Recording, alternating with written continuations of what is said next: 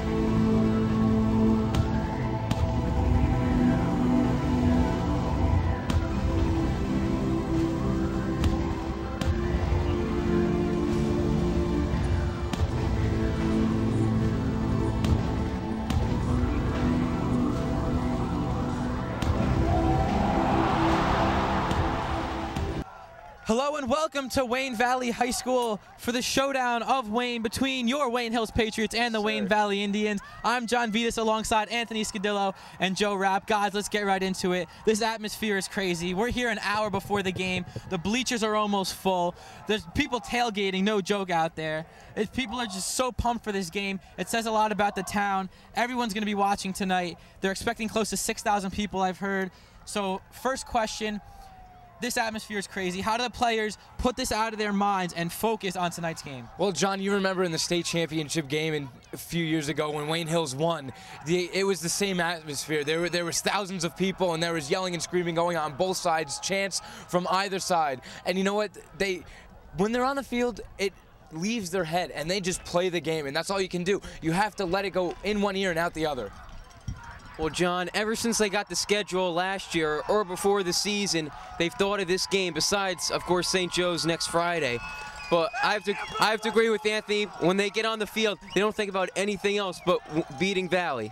Now, Wayne Hills has a lot of weapons, we know that, but Pete Savastano is the weapon for Wayne Valley. He's a starting quarterback, he's a dual threat guy, he can throw, run the football, and he's the guy Wayne Hills is going to be targeting all night. Now, Wayne Hills is starting Nick Massey at linebacker for the first time tonight. Their defense has been great all year, their defense is great every year, but Savastano is a big weapon. What does the defense have to do to slow him down? Well, that's exactly it, John. The weapon, the only weapon. That's all they have right now. And, you know, they're going to attack that. They're going to blitz every single down. They're going to attack the quarterback so he rushes throws, and our secondary is going to have to make plays. I have to agree with Anthony right here. They have to rush the quarterbacks to give the running back the ball, so that's the only way they're going to score points because their defense is way too good. Now, on the offensive side of the ball for Wayne Hills, obviously the star player is Mike Quinn, the quarterback. Now, Valley has a huge defensive line, and their defense is solid overall. What does Quinn need to do to this defense in order to win and put points on the board? You know, he has to relax. He has a great offensive line filled with all-state players up and down. And, you know, he just has to relax in the pocket, you know, and do what he normally does. You know, wait for his guys to get open. Don't force throws because then, you know, picks happen. Anthony's dead on this one. He's just got to wait in the pocket. He's going to have all the time in the world. He's got to wait for the wide receivers to run their routes and just throw them the ball, and they're going to catch it. Now, in big games like this, a lot of times key performances come from unexpected places. So if you had to pick one guy tonight that needs to step up for Wayne Hills for them to win this football game, who would it be and why? Well, my key player is going to be Tim Divers. I mean, field position could, you know, determine the victory tonight. And, you know, all three of his punts this year, which have been for a total of 124 yards, have landed inside the 20. And he has 4 touchbacks out of 16 kickoffs. You know, that's a great stat. And if he could keep that up and keep them inside their own, you know, territory, that's really big. Well, my key player is very unexpected. Well, no, it's expected. Just kidding. BD9 Brian Dowling. This team runs with Brian Dowling, literally. He scored 8 touchdowns in these first 2 games. He's played great, and if he plays great today, they're going to win. You guys both pick great guys, but I'm going to go with the starting wide receiver, Max DiCarvalho, number 11. He had a great game last week against West Milford, had over 100 yards receiving, 2 touchdowns. And Mike Quinn's going to need to throw the ball. They have to be a 2-dimensional offense tonight. It can't be the BD Express show all day. So Quinn's going to have to make plays. They're going to run a lot of play action tonight. So I think if DiCarvalho can step up like he did last week and make plays, their offense is going to be unstoppable. Now, the big question, your prediction for tonight's game. Now, papers have it at 14-13 Wayne Hills. Who wins this game, and maybe a score? John, 14-13 is ridiculous. Wayne Hills has been training for this for the past 2 years. As soon as they saw the schedule was going to be like this, this is going to be a complete annihilation of Wayne Valley. I mean, if they're within 35 points, I'll be surprised. They have been training for this day a long time, and they're going to come out, pound it right in their face. Well, Anthony, don't you agree that Valley's been waiting for this game a long time? I think they're going to put some points on the board. I do think Wayne Hills is going to come out with this game 41-14. Wayne Valley is pumped for this game, like Joe said. So I have no doubt that they're going to keep it somewhat close in the first half. They're going to play Wayne Hills tough like they did 2 years ago at Giant Stadium. You can see behind us, these fans are here and ready. Hills doesn't have as many fans as to this point, at least. I mean, both sides are going to be going crazy tonight. But Valley is so pumped for this game. Not that Hills isn't. But I think they're going to keep it close. I say 10-0 at halftime, maybe even 7-0. My final score, I'm saying a repeat of the championship game. I'm going to go with 27-7 for the final score. So that does it for our on-field pregame show. We'll be back with the opening kickoff after this.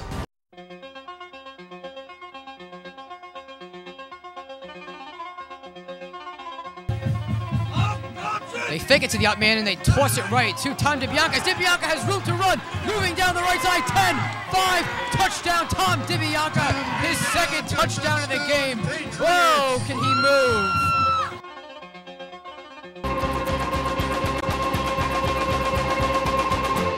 Hello and welcome back to Wayne Valley High School for today's regular season matchup between the Wayne Hills Patriots and the Wayne Valley Indians. I'm Jon Vittas, once again here with Anthony Scudillo and Joe Rapp. Now, I said regular season matchup, but it certainly does not feel like it. The town of Wayne is here in force for this game. Both sides of the bleachers are packed. We're almost ready for the opening lineups, but Anthony, the first question I asked is the linebackers for Wayne Hills. They're a great group of guys every year. Now tonight, Nick Massey's making his first start of the season, number 2. Savastano is going to be running all night because that's what he does best. His completion percentage so far this year is 39%, so passing is not his thing. He's going to run the ball. Valley runs a spread offense. How are the linebackers of Wayne Hills going to have to read what Savastano's doing and the motion in the backfield? Well, John, that's what watching film is all about. They've been watching film all week on what Wayne Valley does, and and they've been preparing for this all off season in the summer and training and lifting in the winter. This is what it comes down to. I mean, Massey's coming off an injury, but he's been ready. He trains, in the winter and goes through the triples in the summer to be ready for if he gets into an injury. He's ready to come into this game and play like any other linebacker would. You know what? They've been waiting for this day a long time. Well, the linebacker's job, John, is to tackle the quarterback. And you don't think the linebackers have momentum to tackle Savastano? They definitely do. We are about ready to welcome the Wayne Hills Patriots here to Wayne Valley Stadium. They're about to walk in, and all the Wayne Hills fans are on their feet already. This is going to be great. As you see, Wayne Hills taking the field now, led by number 80, Matt DeBlock. And both of these teams are so psyched for this game. There were people tailgating here from 4 o'clock. It's now 7. Brandon Jacobs is here because Trevor Jacobs, the running back for Wayne Hills who moved here from New Orleans in the offseason, is making his season debut. He was hurt for the first 2 games. What role, if any, do you see him having here tonight? Well, depending on how his knee is healed, I mean, that's going to have a major factor. But the fact that Brandon Jacobs is here shows that we have that competitive edge over Wayne Valley. I mean, if it's not on our home territory, then we bring home with us. I think Adrian Peterson is better. Well, you know what? It's still an NFL running back here at a high school football game in Wayne, New Jersey. And that says a lot about this game. As you see, Wayne Hills now at the center of the field, and Wayne Valley's about ready to enter, and you'll hear a loud roar from the Valley side. We're going to have to be talking over this crowd all night because they are going to be absolutely crazy. So, Anthony, the first 2 games we saw just complete blowouts. Wayne Hills destroyed West Essex in the first game in the pouring rain. And I think it's important to add that both teams played their first game 2 weeks ago in pouring rain. Hills won 42-7 over a good team. Valley lost 2-0 to Clifton. That's an embarrassing score. And then last week, both teams with impressive wins. Hills won by several touchdowns over West Milford. Valley won over Montclair, who was a good team. So, I mean, both teams are coming in off major wins. But the talent levels, both teams are great teams. Valley was 7-3 last year. They lost in the first round of the state playoffs. So both teams are great teams, but talent level, where do you think Valley stands in comparison to Hills? John, I want to throw these stats at you. Over the course of the first 2 games, Brian Dowling has 263 rushing yards and 7 touchdowns and averaging 131.5 yards per game. Michael Quinn, the quarterback, has had 325 passing yards and 5 touchdowns. When you have this kind of production from your junior running back and senior quarterback in the first 2 games, how do you lose? Honestly, the difference is experience. Valley lost a lot of people last year to graduation, and this year we have a lot of returning seniors, and that's going to be a key factor in this. Well, obviously from Anthony's stats, this proves that they obviously work harder than Valley. I've seen them train. They work harder than any other school I've ever seen.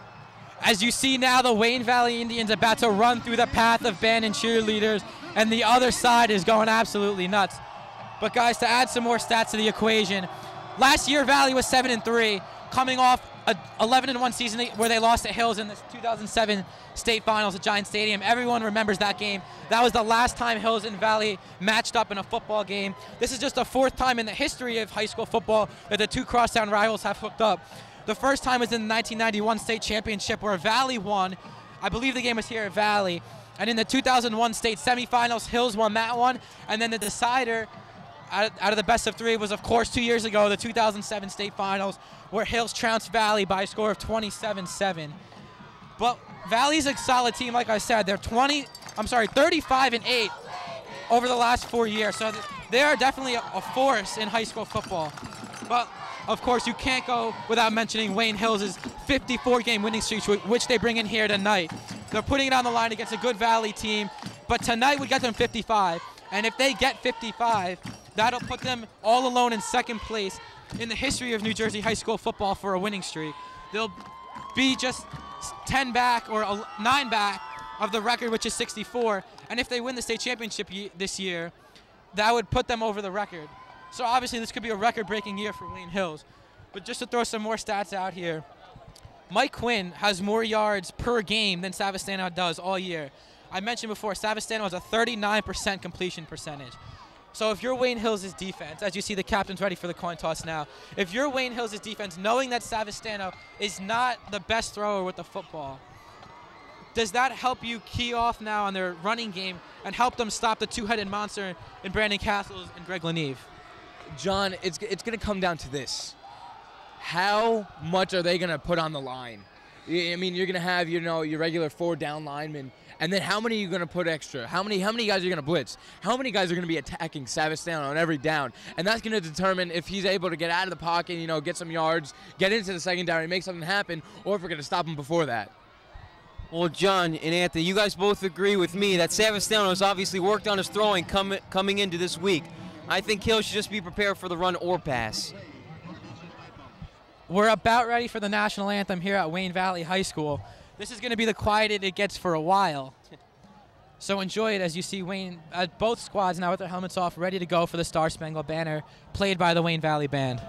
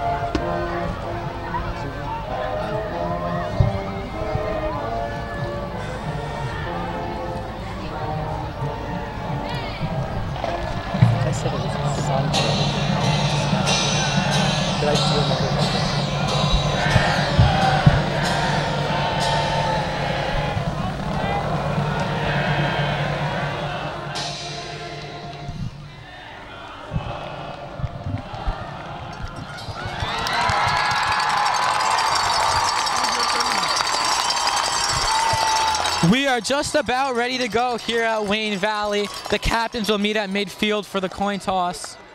The captains for Wayne Hills are quarterback Mike Quinn, lineman Ryan Salerno, along with senior linebacker and fullback James DeLectis, And starting tight end and safety, Matt DeBlock. Your captains for Wayne Valley are all seniors as well. Quarterback and Mr. Everything, Pete Savastano, number 3, alongside lineman Brandon Castelbono, and linebacker and offensive lineman Anthony Perez, along with someone else who I'm not quite sure at the moment.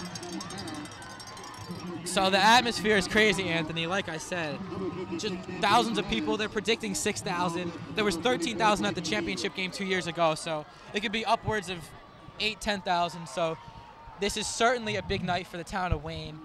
I mean, it's really the culmination of an youth athletic career for these kids. I mean, they've been playing sports in Wayne their whole life, not just football. Playing for PAL Boys Club. I mean, we've played with kids from both sides here. So, I mean, it's more than just a football game for this town. I mean, these kids are going to have emotions in this game that they wouldn't normally. They're playing their friends. They hang out with these kids all the time. They know each other, so it's just a huge game. No one's going to overlook this one because next week Wayne Hills at St. Joe's, which is just the biggest game of the year. But I think it's great for Hills that they play Valley the week before because they're not going to overlook this game. Normally, the week before a big game would be a trap game, but that's not going to be the case. John, do you think because there's a lot of people here, it'll make the players step up their game? You know what? I think it will for the guys that are going to be primetime performers, as Dick Vitale would say. But at the beginning, there's going to be a lot of butterflies, in my opinion. There's no question about it. A lot of these kids haven't played on a stage this big since last year's state championship game, and most of these kids didn't have a role in last year's state championship game.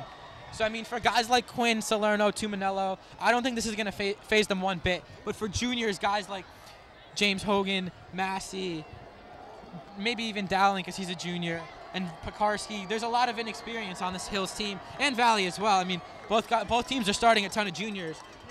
So there's going to be butterflies on both sides to start off. It'll be interesting to see if anyone blows the coverage early, and if either of these teams can make a big play and take advantage of the butterflies, it'll be huge. But here we go. We're ready to go here at Wayne Valley. Hills will receive to start the game. Brian Dowling and James Hogan are back to receive the kick for the Patriots. Matt Dietz will take the kickoff, the junior kicker for Valley. 1 for 2 on the season on kickoffs. So here we go. Hills Valley, the grudge match. The 2009 version this time. It's the regular season, but it doesn't feel like it. Dietz is set and ready to kick it away in front of a huge crowd here at Wayne Valley. Dowling and Hogan are ready to run it back. John, I don't know about you, but it seems like there's more Hills fans here than there are Valley. I don't know, and it's stacked on both sides. The crowd is enormous. We haven't seen anything like it. These fans are so antsy to see this game get started. They've been waiting for this all season, the whole off season. People have highlighted this game from the very beginning. And here we go. Dietz is ready to kick it away. It is a low bouncing kick, will be fielded by Brian Dowling at the 15. He cuts it to the left, the far sideline, bounces it outside, across the 30, and taken down at about the 33-yard line. So that's where Wayne Hills will start their first drive on offense. And now let's meet the starting lineups for your Wayne Hills Patriots. Mike Quinn, number 12. Brian Dowling, number 9. Nick Massey, number 2. Max DiCarvalho, number 11. Michael Drees, number 28. Matt DeBlock, number 80. Bruce Fonte, number 54. Brian Salerno, number 55. Corey Mitchell, number 65. Nick Tuminello, number 64.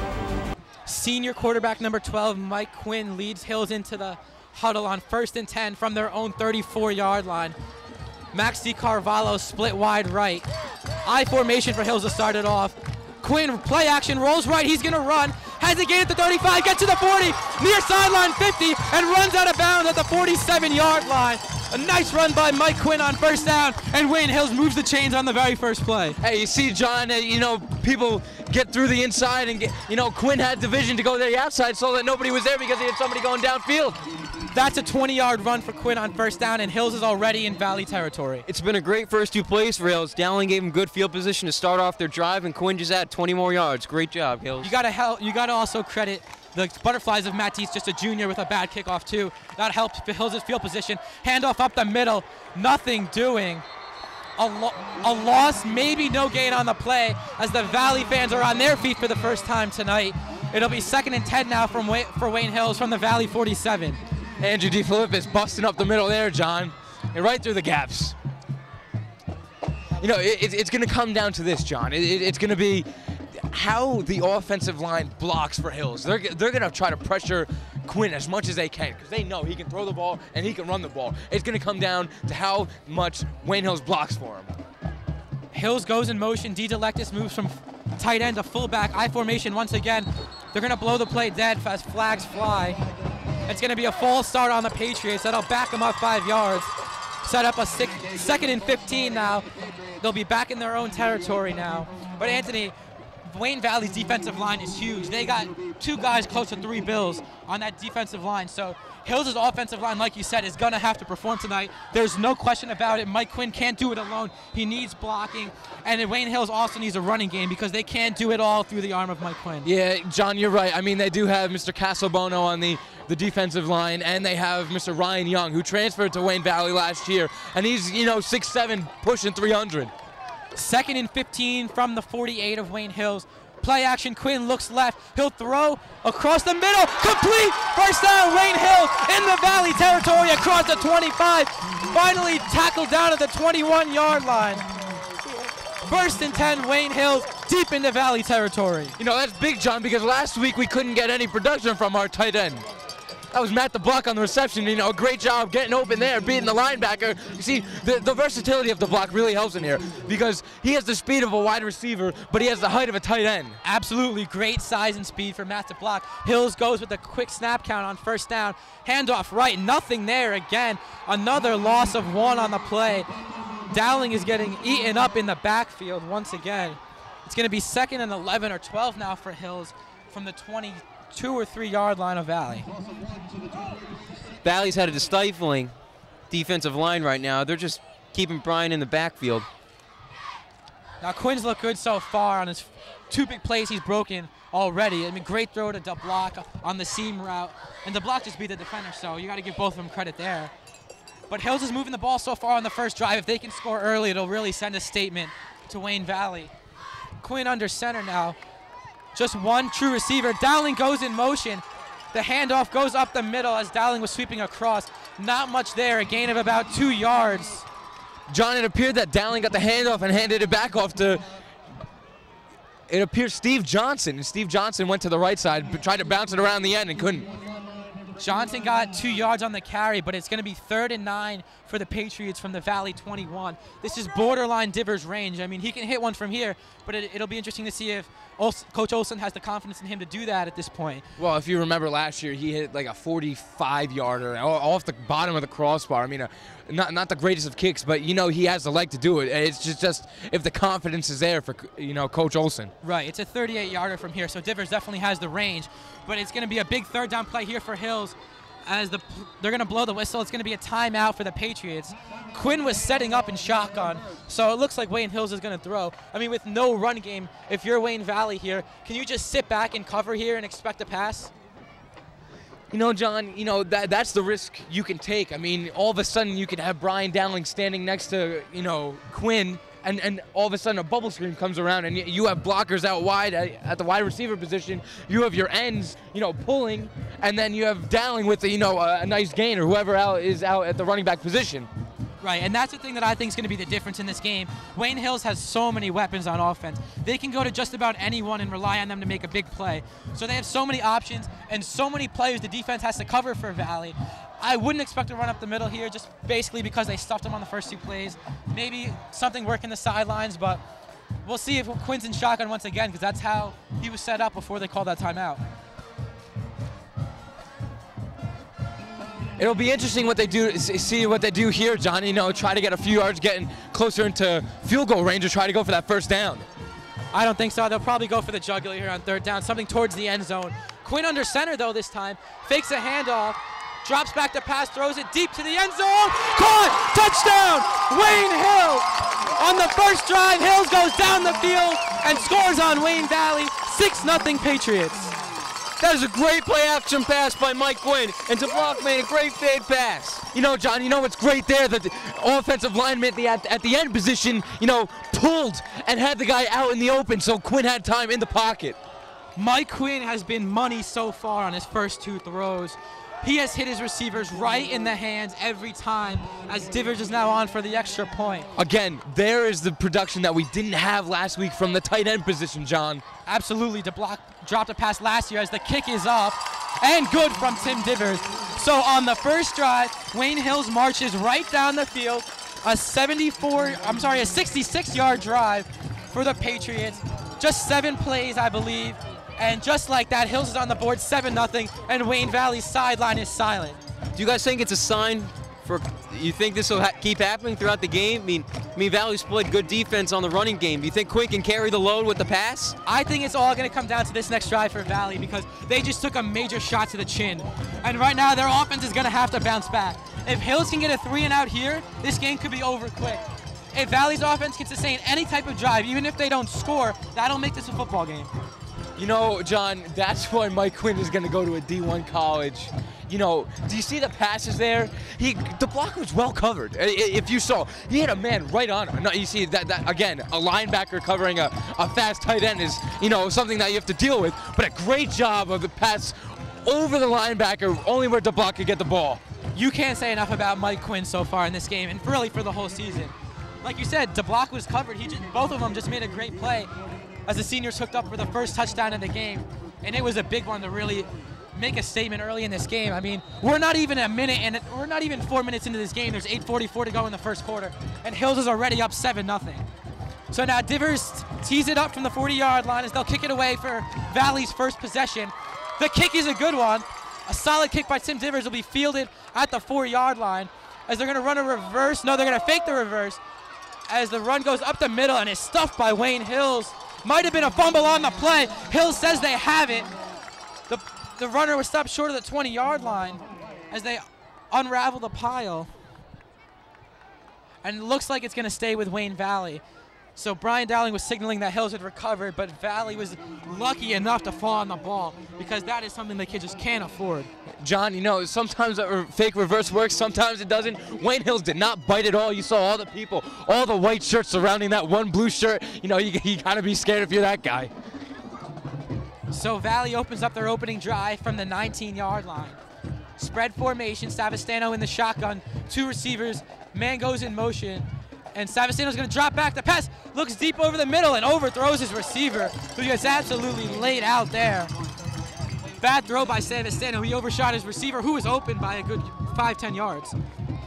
Hey, it was wide open there. Savastano just tried to, you know, really gun it in there, and DeBlock was there ready for the hit. You think that was too late of a hit by DeBlock? Joe, not really. I mean, the ball had just sailed over the wide receiver's head when DeBlock jumped. So, you know, it's fair. Yeah, you got to be careful if you're Wayne Hills, though. You don't want to give Valley any kind of momentum. A Savastano under center now. And it's going to be a reverse this time to the near side of the field. And it's going to be a big gain on the play right around the sticks as that was Michael Castles on the carry, who got absolutely laid out by Nick Massey. He's been waiting for that all season. This is his first start. Again, John, that's what training in the offseason does. He comes and delivers a punishment.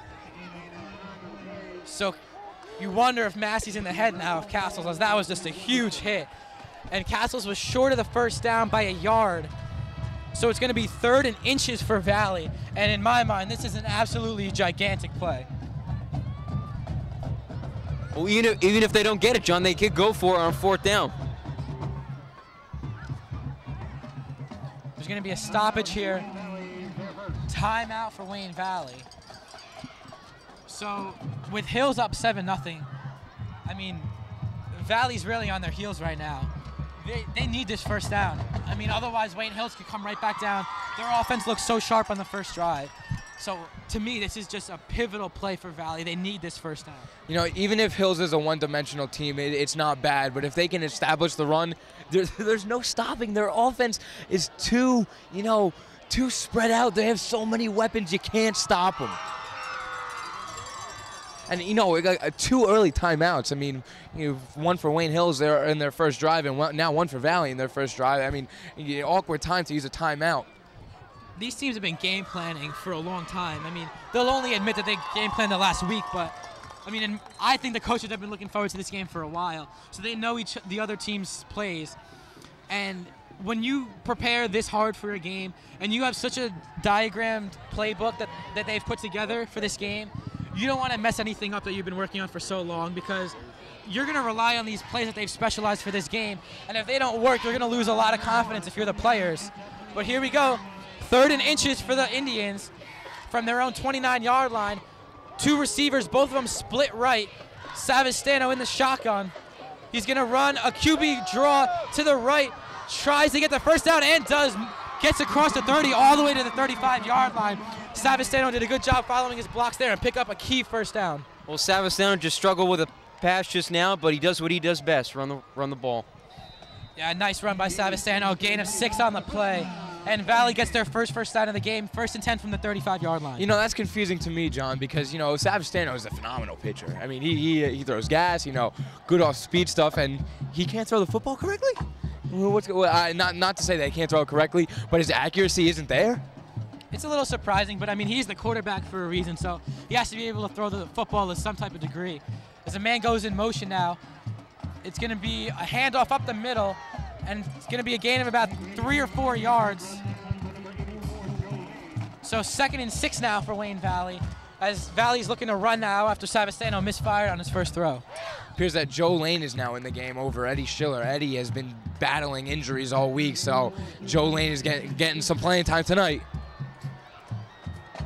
It's nice to see the younger kids get in the game, especially a kid like Joe Lane. It's unfortunate Schiller had a shoulder injury, I believe, this week, so he was a question mark all week. So here we go, 2nd and 6 now for the Indians from the 34-yard line. I formation for the first time tonight. Savastano under center, 2 receivers split left. Savastano looks back to throw. Pressure coming, rolls right now. Throws over the middle, complete for a first down and more into Wayne Hill's territory. Savastano hits his receiver at the 42-yard line at Hills. 2nd first down, and Wayne Valley's offense now looks sharp as well. You know what, John, he did do a nice job with the accuracy there. He shut me up. I mean, threads the needle. I mean, looked like a little floater. You know, Wayne Hills probably should have jumped in front of that, but, you know that's going to happen now and then. And, you know, you see it once, you can't see it again. You got to stop it. Hills gets a few subs into the game now on defense. They're going to be shuffling guys in all night because they have such a great, deep defense that they can afford to do that. So I think that's going to be a huge advantage down the stretch. 1st and 10 for Wayne Valley from the Hills 42-yard line. Savastano in the shotgun once again. 2 split backs for him. Looks to throw once again. Looks to the left. Throws a deep ball this time to number 10 who's open, but it's batted away by Matt DeBlock. DeBlock has come to play tonight as that pass was thrown deep, intended for Michael Tallarico, the junior wideout. Tallarico was open, but Savastano underthrew the football. It's his 2nd missed throw of the night, and DeBlock was there to bat it away. Well, that was a great job by DeBlock. He didn't even know where the ball was. He just put his hands up to distract the wide receiver and trying to deflect the ball, and he did a great job. You know, John, if he didn't turn his head around right there, that would have been pass interference, and they'd have the ball on the 1-yard line. Great job of knowing his surroundings. Absolutely. Like Joe said, DeBlock didn't even see the ball. Just stuck his hand between the receiver's hands. He knew that's where the ball would be and made a great play. So 2nd and 10 now for the Indians. Savastano in the shotgun. 3 receivers, 2 left, 1 to the right. Savastano designed, runs to the left, tries to find a seam, breaks it for a short gain, but he's met there and pushed back by a host of Patriots. Gain of 3 on the play for Savastano. Russell Pekarski, the first one in there, hit him right in the mouth. Oh, boy, what a hit. Nice play there by the Hills linebacking core as Hogan checks back into the game now at linebacker. Pekarski comes out after his big hit. So 3rd and 7 now for Valley. A huge play once again. This is probably 4-down territory for the Indians, being at the Hills 39. So they might run the ball here because they have probably 2 downs to work with. But Savastano threw the ball on the last 2 plays and before that last run there. So it'll be interesting to see what they do here. Pete Savastano's in the shotgun on 3rd down. Hills shows blitz, and they come hard. They blitz 3 guys, and they get to the quarterback. A sack there for Wayne Hills, knocking Savastano back to his own 47-yard line. Big play there by the Patriots. I believe that was Nick Massey getting into the backfield for the sack. Hills brought the house, and it worked there. Massey and Schiller and on a hit. 2 juniors starting today. And, you know, you have Massey coming off an injury. He's been waiting for this game right here. And the injury doesn't seem to be affecting him so far, as he's been all over the field along with all of Hills' defensive players. So Hills gets a stop here. Valley picked up 2 nice first downs, but they're going to have to punt it away. Savastano's the punter. He stands at his own 40-yard line, ready to kick it away. Snap is good. Savastano gets it away just barely. High end-over-end kick. Hills is going to let it bounce inside the 20. Great kick by Savastano as Valley touches it up inside the 5, around the 3. So that's a phenomenal punt by Savastano of 41 yards. So Hills is pinned deep now to begin their second drive. That's the field position we're talking about, John. We said it could come down to a field position game. Now we're starting at our own 1 or 2 yard line. This is going to be a long drive. Hopefully, we can make something happen. But Brian Dowling had a chance there. It bounced right next to him, and he decided not to grab it because there was a defender right next to him. Guys, the Wayne Hills won 54 straight games in a row. Am I right? These drives make them win right here. From the 2 yard line, they got to go 98 yards. With an offense like this, they can definitely pull that off. Quinn is under center on first down. 2 receivers to the left, Dowling in the backfield. Handoff is to Dowling up the middle. Met early, but he drags defenders and pulls the pile for a nice gain. Picks up about 5 yards there, so gives Quinn some breathing room there to work with. As it'll be second and about 5 yards from the 8 yard line, 2nd and 4.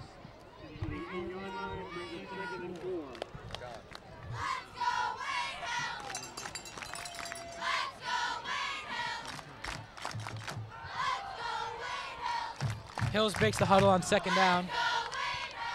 The block will be the tight end. Quinn under center, looks back to throw, throws a quick curl route to the receivers, got his man. He will pick up the first down on the far side of the sideline. Max DiCarvalho made the catch there. His first grab of the night. He had 4 catches and 2 touchdowns for over 100 yards last week against West Milford. So the first catch for him. Hills picked up the first down, now from the 15-yard line. I think Max DiCarvalho did a little too much, try to get by his defender, but the main thing is he caught the ball and they got the first down. That's what keeps drives going. No question about it. DiCarvalho is a big receiver at about 6'3", so he's a big target for Mike Quinn. As Quinn hands it up the middle, not much doing there. Dowling on the run. Perez, the linebacker for Valley, makes the tackle. So it's going to be 2nd down now for the Patriots. Gain of 2 yards on the play, 2nd and 8.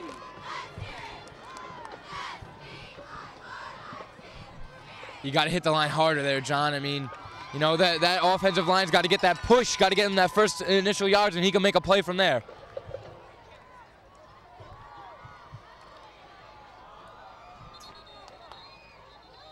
They're going to whistle the play dead here. Hills calls another timeout. So that's the 3rd timeout of the first quarter. Surprising there. But we're going to go to a short break. We'll be back with Wayne Hills, Wayne Valley after this.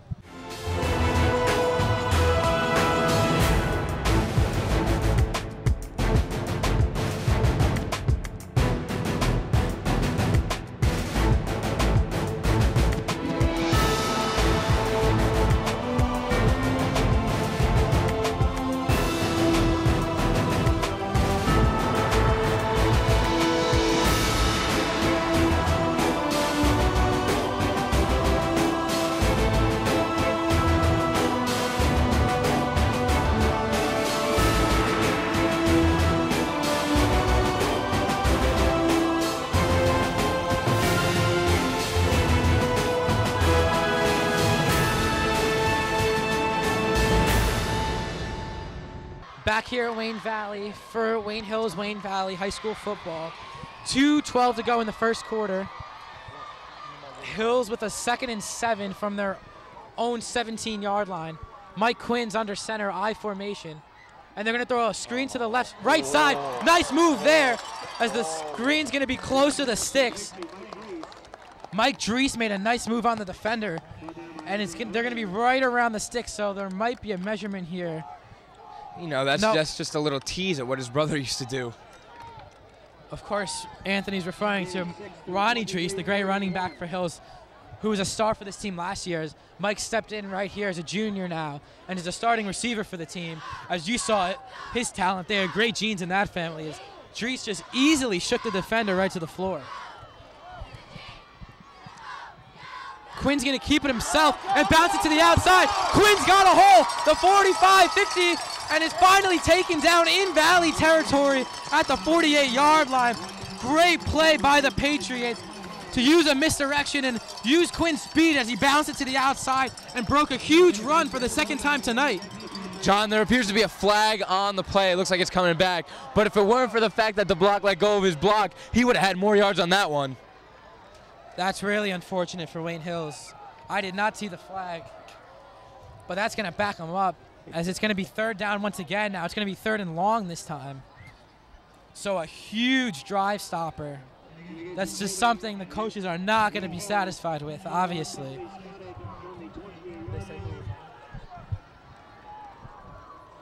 Whoever it was, I'm sure, is not proud at the moment. Sickest man in America, John. That's for sure.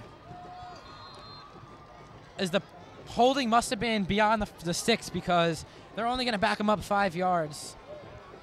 Unless it was something besides a hold. It must have been a block downfield, so not quite as unmakeable for the Patriots.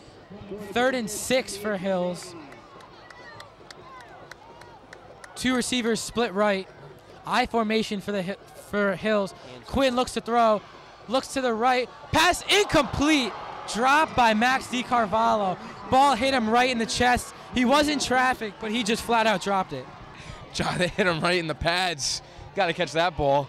You know what, John? Unless Divers gets an 80-something yard punt, this is going to be his first punt outside of the 20-yard line. You know Max isn't liking that play. Definitely disappointed with himself after that one. 4th down now, Hills is going to have to punt. They haven't done it too much this year. I believe this is Divers' second punt, 4th punt, I'm informed. 4th punt for Divers on the year. It's a good line drive kick. It'll take a Hills bounce at the 49. It's going to roll into Valley territory at about the 41 or 40-yard line. So that's where Valley will begin their second drive of the night with 1 minute to go in the first quarter. Valley's stifling defense on Wayne Hills got them good field position for a score. Well, after Hills' touchdown, Valley has won the field position battle thus far. So, I mean, I think the touchdown for Hills might have been, like we said in the pregame, a little bit of butterflies from Valley because Hills scored so quick. So maybe Valley just didn't know what hit them. But I think both teams are settled in now, and it's going to be a great game. Savastano in shotgun, 3 receivers, 2 to his left, as one comes in motion now. And it's going to be a run up the middle. Not much there. Hills had a lot of pressure. It's going to be a gain of 1 yard. They get across the 40 to the 41. Nothing doing there, John.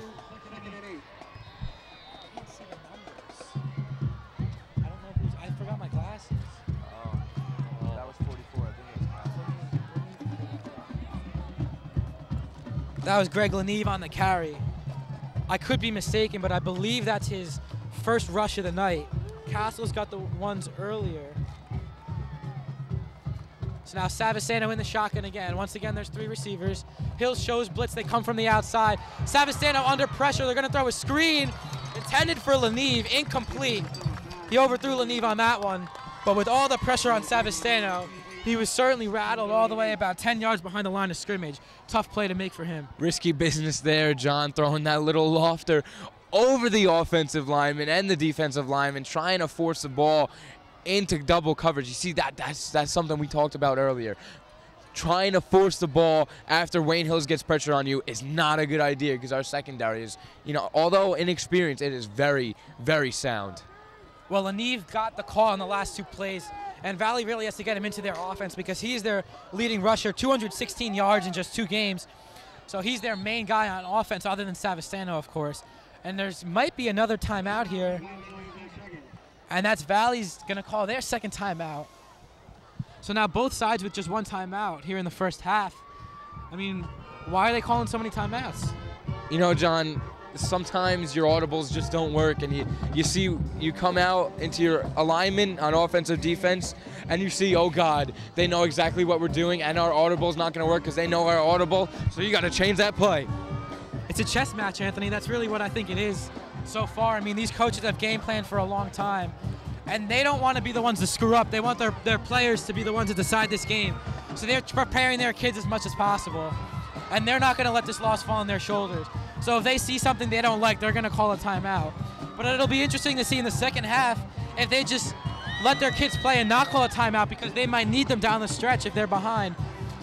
So they might not get the chance to change up the play if they don't like what they see, because, like I said, timeouts are so valuable in the second half. You can afford to do this in the first half, but they might change it up in the second half.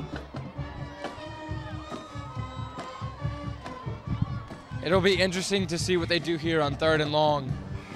Either try to go deep or, try to bust one out to get a few more yards and punt it, try to see if they could get Wayne Hills deep into their own zone. Well, Valley breaks the huddle. Savastano in the shotgun on 3rd and 9. Verrilli to the near side. Savastano looks deep as the pressure comes, and he's going to be sacked for a loss. Number 21, Steve Johnson, came in for the sack, along with Ryan Salerno, as they team up to sack Savastano in the backfield for a loss of 1. 4th and 9 for the Indians, and they're going to have to punt for the second time tonight. Yeah, it's a big play right there. I mean, he had a lot of time. He didn't see if anybody was open, and now, they have to punt. Well, we know both of these teams have high-powered offenses, but so far it's been the defenses tonight that have really stepped up, because maybe the offenses just aren't sharp because of maybe the cold temperatures, but probably because of the fans that are here and the magnitude of this game. But with the end of the first quarter, the score is Wayne Hills 7, Wayne Valley nothing. We'll be back with the second quarter of action after this.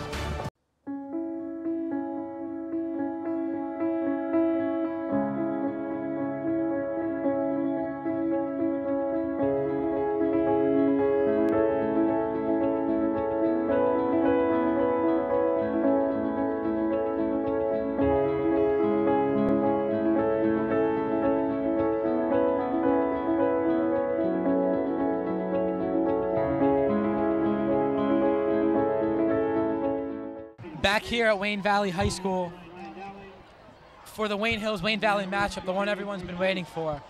Here in front of a packed stadium at Wayne Valley High School. We begin the second quarter of action with the score, Wayne Hills 7, Wayne Valley nothing. 4th down for the Indians. Savastano's ready to punt. Dowling and Dries are the deep men, standing at their own 25-yard line, ready to run it back. Dowling let the first kick go, and it cost him, as Valley downed it at the Hills 2. So the Patriots won't be backed up that far this time, as Savastano stands at his own 28-yard line.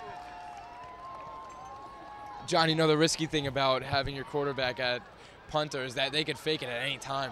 That's a great point, Anthony, as it's a high kick. Dowling lets it go again, and it takes a Valley bounce for the second time tonight, as it doesn't get as deep this time, but again, a great pump by Savastano down at the 12-yard line. John Anthony, after watching the first quarter, I have to say, I really don't know who has control of the game right now. I mean, Hills and Valley are both doing a great job, but let's see who can make more plays. That'll be the turnout in this game. Yeah, that's a good point, Joe. Field position is important, too.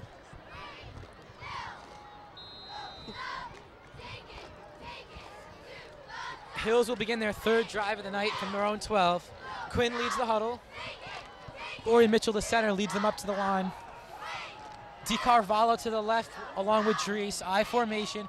Quinn drops back to throw, looks left. This time it's complete to DiCarvalho for a gain of about 7.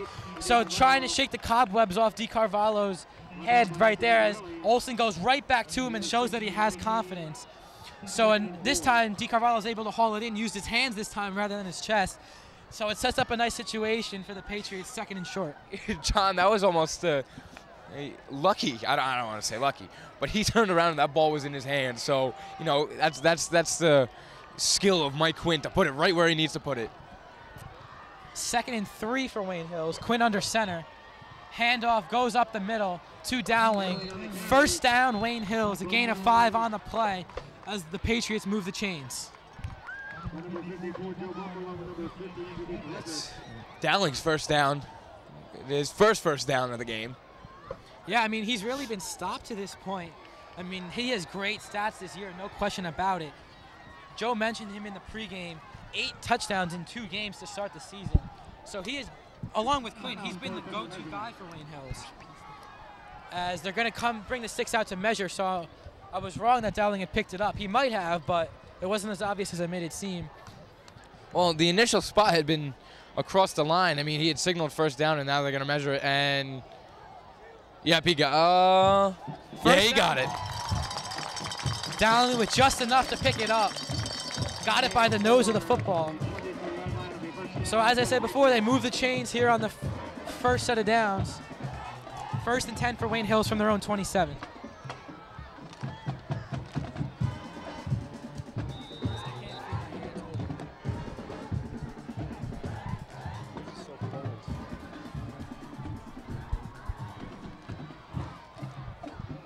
First and 10 from the 27, Quinn under center.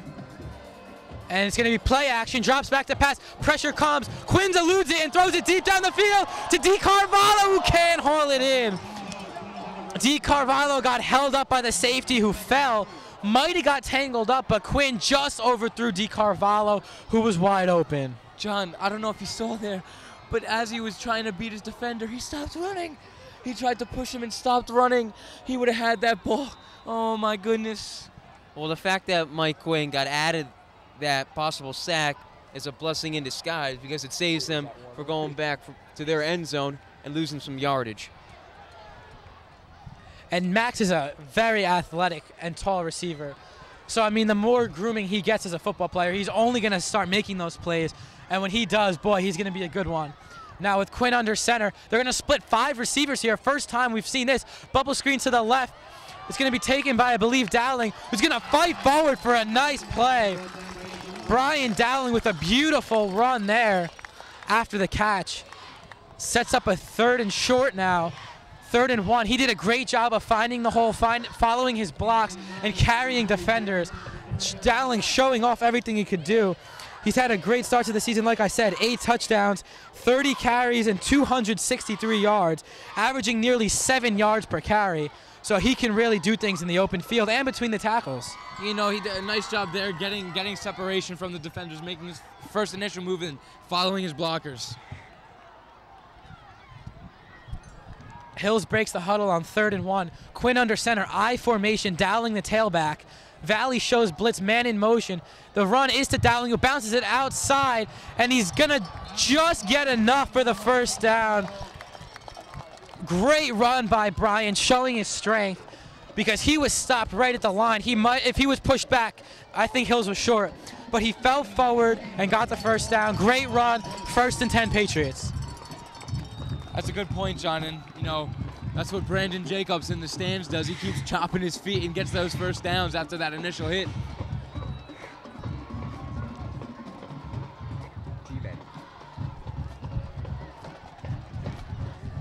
Hills moving the ball now, 1st and 10 from the 39. I formation again. Quinn looks to throw right, and it's going to be incomplete. Intended for Drees, I believe. 2nd and 10 now for Wayne Hills. It's Quinn, his first missed pass of the game. I mean, just other than that deep ball that DiCarvalho slowed down on, all his throws have been perfect. So that's the first time he's missed a target tonight. Yeah, John. I mean, just a little overthrown there for Mike Drees. Not the tallest kid, not the shortest kid. You know, just very strong, fast kid. But you know, just a little over the top for him. We'll give Quinn a pass on that one. He is human. So this is going to be Dowling splits to the left now as Quinn is going to take a design run up the middle. He's got room across the 40, across the 45, and Quinn lays a hit on the defender. First down, Wayne Hills. Quinn is using his legs. We haven't seen this so far all year. You know, Quinn, I think, is trying to show off Savastano. I mean, he's doing at that, running the ball better than Pete has. Yeah, Quinn is doing his best Pete Savastano impression right now. I mean, we haven't seen him run the ball all year. Looking at his running stats, he's got 1 carry for 0 yards. Not anymore, John. They're giving him the ball on design runs, not even scrambles. And Quinn is showing everything he has. 1st and 10 for Wayne Hills. He's going to throw it now, as it's going to be a pump and go to Dowling down the sideline. He beats the defender. Dowling didn't see the ball. It was overthrown anyway. Great route by Dowling to beat the corner, but Quinn's pass was just overthrown. I think the defense kind of read that one. Good coverage there the entire way.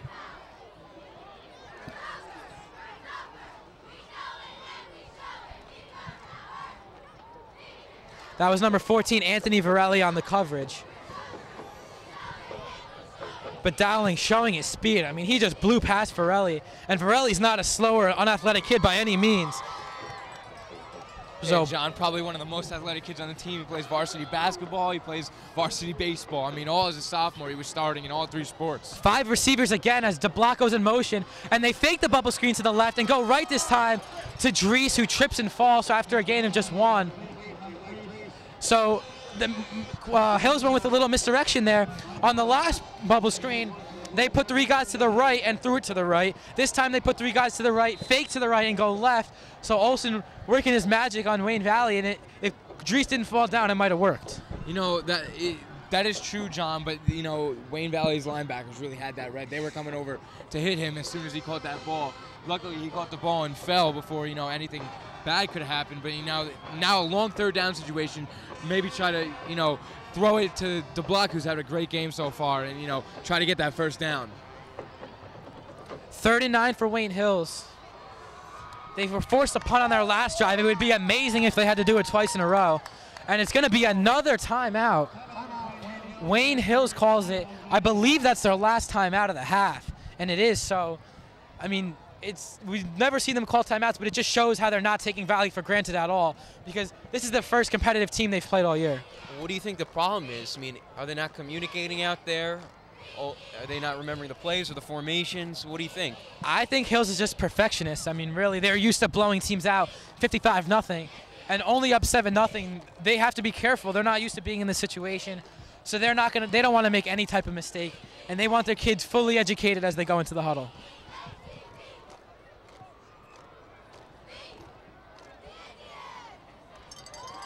Long 3rd down situation here, John. Let's see what Coach Olsen has drawn up for this one, as he went out there to the huddle himself and told his players what he wants to do.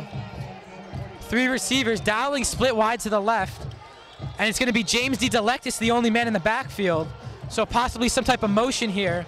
As Quinn takes the quick snap, drops back to throw to the left. Dowling, incomplete. Quinn put a lot of heat on that one, as Dowling did not have a lot of room to work with along the sideline. Quinn threw it too far to Dowling's right, and he couldn't haul it in. It would have been a tough catch. Really a great one if he had made it, but it was a tough play to make. So 4th down, Valley forces another Wayne Hills punt as Divers gets ready to kick it away. This is important right here, John. With 7 minutes left, it could take the rest of the half, or the quarter, excuse me, to drive all the way down the field. So if Divers can really push them back into their own territory, it's big. Valley backs off after they initially showed like they were going to bring everyone. Deep kick for Divers, fielded at the 17-yard line. Varelli takes the punt and brings it across the 25 to the 26-yard line. So that's where the Indians will begin their drive.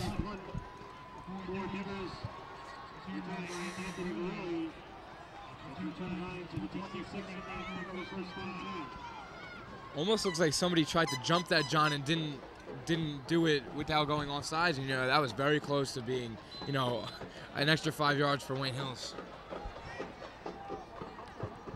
Now, the thing people have talked about is the weakness for Valley is their offensive line, but they've held up to this point. I mean, they did give up a sack and some pressure, but, I mean, they've really held their own, as Savastano gives the first handoff to Castles, who's met in the backfield by Russell Pekarski. Great play by Russell there to get the tackle for a loss. A loss of 2, 2nd and 12. Well, the Indians and the Patriots have shown up with their defenses. They're not letting either team get long rushing yards. Yeah, after Hills opened up with the great drive and they look really sharp, I mean, they just caught Valley off guard. And now the defenses have dug in, and they're really shutting down both these offenses. Another timeout. Oh, the clock has gone out, John. Oh, it's back up. Shades of last week against West Milford. That happened to Hills twice. And then, of course, the thing everyone remembers, the blackout. The lights just went out with 25 seconds to go in the first half. And, I mean, both teams got new fields last year, new scoreboards as well this year. They look identical, just obviously Hills is maroon and Valley's is blue, but both scoreboards have malfunctioned so far this year. as now 2nd and 12 for Valley. Screen pass complete, and he's going to be run out of bounds. Flag, late hit on Nick Massey. I saw that one coming. The Valley player had been out of bounds for a good step about, and Massey just leveled him into the Hill sideline. Not a smart play by the junior Massey, as it's going to give Valley an automatic first down after it would have been just a gain of about 4 or 5. Would have just gotten, it would have been 3rd and 8, John.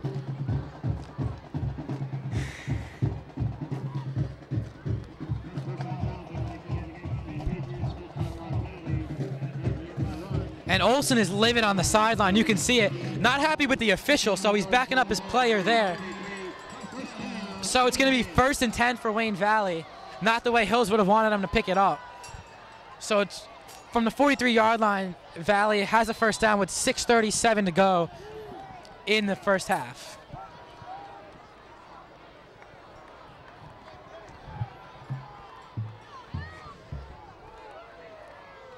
First down gives you a lot of momentum, John. I formation. Savastano fakes the toss and is absolutely crushed. Wow. Nick Tuminello blew that play up in the backfield, came out of nowhere, and Savastano didn't see it coming. Wow, he had the snap count down to a science right there, John. He watched it as soon as that ball left the center's hands. He was gone. He was already at Savastano. Wow, it is rare that you see a running play with a 6-yard loss, because that's what that is. Nick Tuminello came out of nowhere. I don't know about Nick Tuminello, but Nation Tuminello is what they call him. That was a great play. Maybe a game changer, a momentum changer. Absolutely. I mean, there was no momentum whatsoever before that one. As it's going to be a fake handoff, pitch to the right. Castles has it, and he breaks a tackle, gains about 1 yard.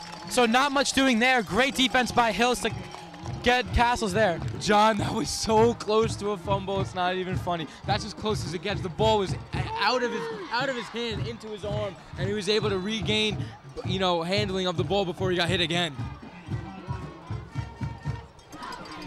Interesting misdirection from Valley, trying to open up their playbook here, do anything they can against this great Hills defense, but Hills would have none of it, and they just shut it down for another great defensive play.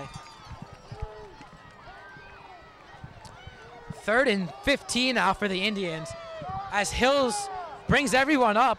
It blocks only about 8 yards off the line of scrimmage. Savastano rolls left, throws it deep down the left side.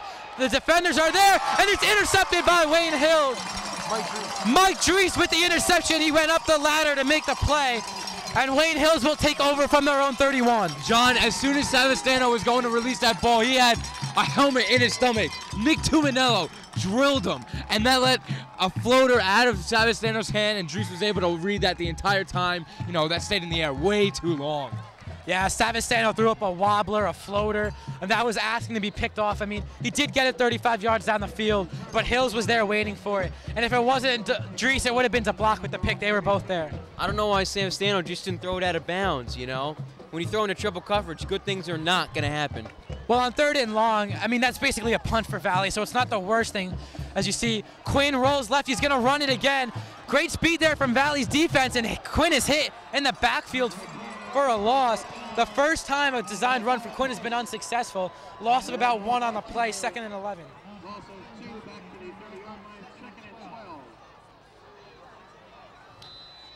That was a great play by Colin Bush there, coming over from linebacker to make that play.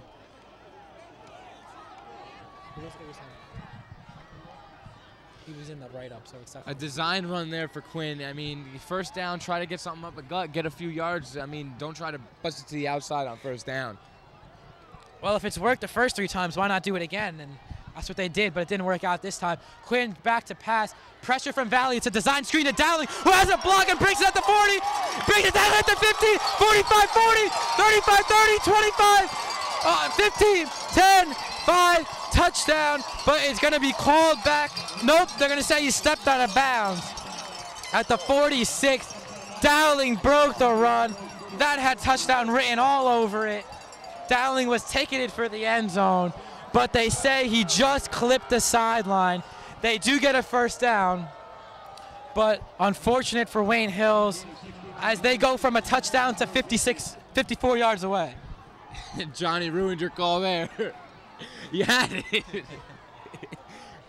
Yeah, that was a nice play. I mean, you had Dowling standing next to Quinn the entire time. A light hit on the lineman, let them get through, and then boom, throw it right over those linemen, head into Dowling, and let him open it up. You get Brian Dowling one-on-one in open field, he's going to make you pay. Quinn throws right complete this time. Another curl as I believe that was Dries is wrestled down. That was Max DiCarvalho, excuse me, on the far sideline. Gain of 5 on the play. It's the third time they've run a curl to DiCarvalho. 2 for 3 now is DiCarvalho on making the play. And there's going to be a flag on Wayne Hills, I believe. And the fans do not like that. I'm not sure what the call was. But it's going to back them up to where they were, so 2nd and 10 for the Patriots. So that play gets wiped out. Well, let's go process of elimination here, John. 5-yard penalty. That means it was either offsides of some sort or, you know, something like that. I formation, pitch left to Dowling. Tries to follow his blocks. Gets about 1 yard on the play. There was just nothing there for Brian. I mean, the blocks were there, but so were the defenders. Nothing Brian can do there.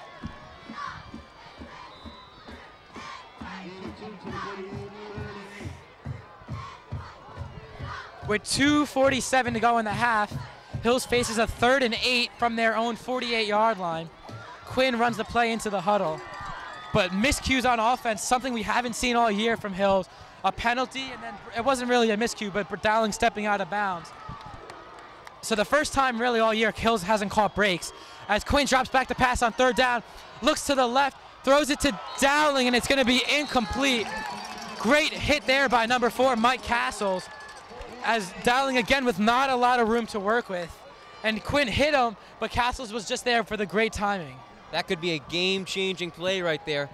It puts Hills to punt the ball, and Valley might get good field position for 7 with 2:21 left on the clock. You got to give a lot of credit to Valley's corners in this game. They've played great. Anthony Varelli and Mike Castles have really stuck it to the Wayne Hills receivers. The only reason Hills' passing game has been doing well is because Quinn is hitting his throws. I mean, if it wasn't for Mike Quinn, Wayne Hills would have no offense right now. I mean, why are they straying away from what they were doing in the beginning and scoring points? You had the block not open on that play, but you've had him open on previous plays. Great pump by Divers, fair catch by Varelli at his own 16-yard line. Punt of about 40 yards for Divers. So that's where Wayne Valley will start their drive. 2:13 to go in the half. So it'll be interesting to see. Hills has no timeout, so Valley can just run the clock out if they want. So we'll see if they have enough confidence in their offense to really take shots down the field here. John, I don't think they're really going to try to run down the clock. I mean, 2 minutes. You got your 2-minute drill. They're going to try to drive it down the field and score as fast as they can. I mean, to be honest, if you're Valley, I think you're happy with the 7-0 deficit at halftime. I mean, I don't know if they expected this to be in the game at this point, but you see here, man in motion. It's a double reverse to Castles, who finds a hole, is into the secondary, and is going to be tripped up and wrestled down at the 25-yard line. Nice misdirection there. First successful run of the game for Wayne Valley. Johnny was 1 step away from a touchdown. If he didn't stumble, he had the outside all to himself. Hill sent the linebackers there, and they closed quickly. But once Castles got through the linebacking core, there was just 1 or 2 guys there in the secondary to make the play. So great open field tackling by the Hills defenders.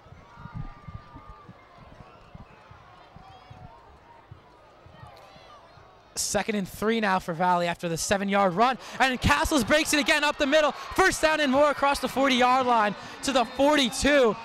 That's a 15-yard run for Mike Castles and a Wayne Valley first down. Starting to break the runs, John. Not good. Stop the defense. Let's go. Start it up.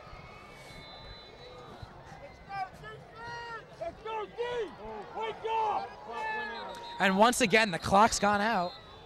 And it's back again. Let's see, John. Last week, the clock went out 2 times before the power went out. Uh-oh, that means next time. You never know. 3rd time's a charm. We could see blackouts on back-to-back weeks. Unheard of.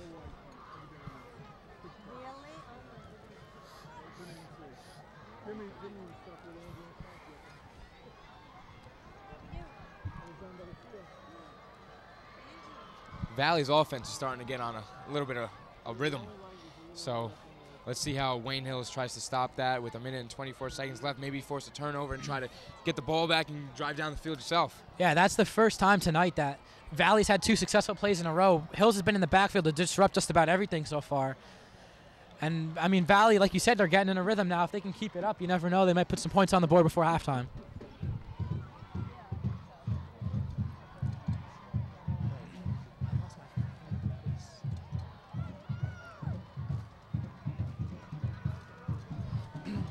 So after the scoreboard delay, it's going to be 1st and 10 for the Indians from their own 42. Hills in their 4-4 defense. Savastano back to pass. Looks to the right. Throws it for Anthony Varelli, who drops the football. Might have been intercepted. And it was. Wayne Hills gets the first turnover of the game, I believe. They're going to discuss it and give them the football. Interception by Steve Johnson off the deflection from Anthony Varelli. So Savastano missed the target again. Varelli was open. It went through his hands. It was not a good throw. And Johnson was there for the heads-up interception. John, I don't know if you were watching the Giants game last week, but something similar to this happened. It went off of Jason Witten's hand. The pass from Tony Rono went off of Jason Witten's hands and bounced into the Giants defender's, chest, and he intercepted it as what happened right here. Just a heads-up play from Johnson as Hills opens up I formation. Quinn drops back to the pass. There's that screen again to Dowling. He's got blockers in front of him at the 50, 45-40, cuts it upfield at the 35, and breaks it at the 30, 20, 15, 10, 5. Tackled at the 1-yard line. Brian Dowling showing everything he has to offer for Wayne Hills. A huge run for him and was brought down by the ankles inside the 5. That's a great run by Brian Dowling. He almost got there, guys. Would have had a 14-0 lead. The second time Dowling has darted across the field tonight. He has so much speed. He follows his blocks and just soars past every Valley defender. There was one guy there to make the play, and he did. Give kudos to Valley's defense, as Hills now has a 1st and goal from the 5. So they are in great position with 1:05 to go in the half. 3 men in the backfield as Hills goes with a power formation. Quinn runs to the left and is met for no gain. Another designed run for Quinn as clock ticks now with 55 seconds to go, so Hills is going to have to hurry up. They have no timeouts to work with. So the Patriots are now in no huddle formations. Once again, wishbone, 3 men in the backfield, no receivers, and Quinn spikes the ball. So with only 1 play called, Quinn had to clock it. So it's now going to be 3rd down and goal. So, I mean, this is obviously, if they don't get it here, they're going to have to kick a field goal, but Hills wants a touchdown. John, when you're up, this is 2-down territory. You can go for it here. Well, Divers is going to be ready, though. He's going to be ready to kick it in. Absolutely. And I know Coach Olson's been known to go for it on just about every 4th down. But if Hills doesn't get at least a couple yards here, I would not be surprised to see him kick a field goal. This is a close game. Valley's playing their hearts out. It could come down to a few points down the stretch. Why leave points on the scoreboard if you're Coach Olson? Take what you can get at this point.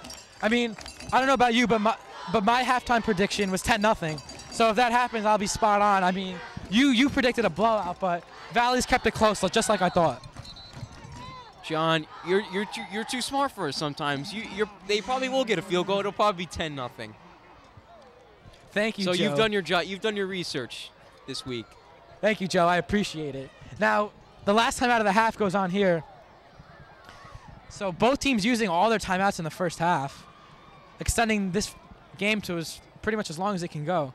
So I don't think anyone's complaining with the magnitude of this game.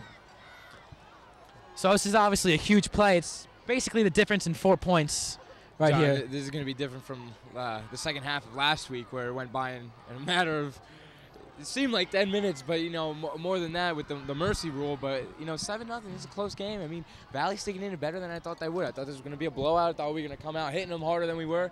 We've been battling so far. But if we could put on some points right here, it's big. Yeah, Hills fans are actually going to get their money's worth tonight. I mean, they're used to seeing short and second half. So, I mean, they're going to get to see a full football game. It's not something you see every week if you're Wayne Hills fans. So here we go, 3rd and goal from the 5-yard line.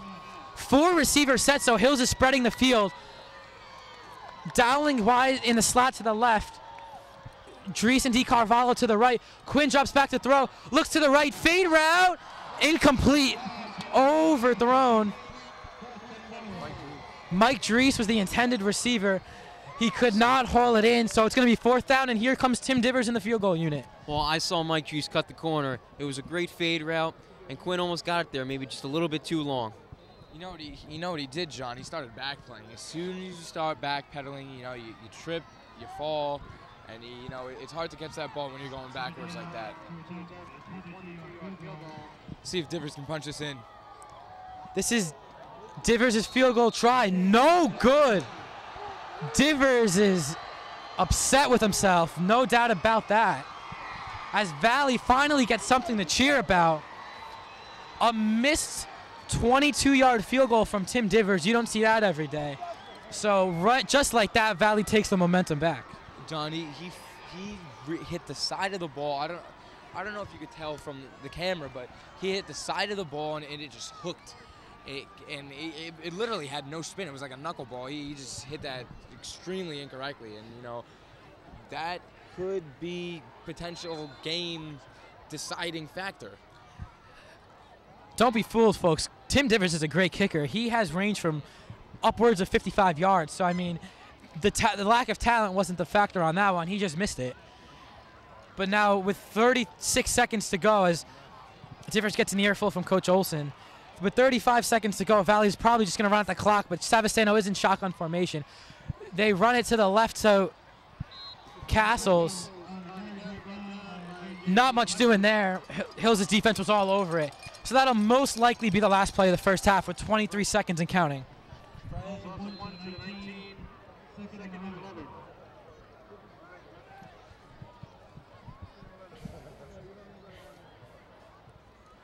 And that will probably do it for the first half of action, down to 7 seconds now. So guys, at the end of one half of play, in the big one, the crosstown rivalry, Wayne Hills, Wayne Valley, the score is Wayne Hills 7, Wayne Valley nothing. This is one of the closest games Hills has played in a long time. What stands out to you in this first half? Well, the Valley's played such great defense. I mean, Wayne Hills is used to scoring 20 points and a half, maybe more, but they've only held them 7. It gives them a real chance in the second half to win this game. Joe, I don't think it's necessarily the defense is too good. It's us not capitalizing on our opportunities. We have 2 interceptions in the second quarter, and neither of them result in points. And you have an opportunity for a field goal, and you don't capitalize, and that's what we need to focus on. Capitalize on our opportunities that are handed to us. To me, the story of the first half is Wayne Valley's defense. They've played phenomenal. Hills has put up 20, 30 points in every half they've played this year. And Valley, from the defensive line to the secondary to the linebackers, has played great no matter how you look at it. Hills has had just about no running game all night. They've had to rely on Mike Quinn, who's made a lot of great throws, but Valley's secondary has been just as good. They've been there on just about every pass Quinn's made. So Hills is going to have to change things up. They've come out with a lot of different creative plays, and you can't fault the coaches because they've done a great job too. Hills is just going to have to outman Valley on the line in the second half, or this is going to come down to the wire. It's true, John. We'll see what happens after halftime. So that'll do it for the first half. We might have some special guests for you in the second half. Dave Suntup, Brandon Jacobs, who knows? There's a lot of high-profile people here tonight. It's basically the whole town of Wayne is here. So stay tuned.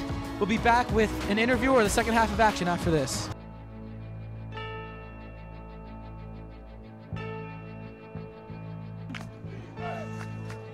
This is Nick Warzel's limelight, folks. This is when he brings his A game. The lights are turned on the field. Late in the day, he's ready to go. On first down, Warzel back to pass. Excellent protection all the time in the world. Looking downfield, looking for Van Peenan, triple covered. Sticks it in there, flags on the play. Van Peenan ahead to the 20, looking for the sideline. He's across the 10, near the goal line, dives. Touchdown, Ray Van Peenan. Well, welcome back to Wayne Valley High School. I'm joined by our special guest graduate, David Suntup. Dave, you're a legend of the Wayne Hills TV program. Called so many games in your days. You've seen so many Wayne Hills teams. Everything. You've been through everything with this program. I mean, you've seen so many close games, tons of blowouts, obviously.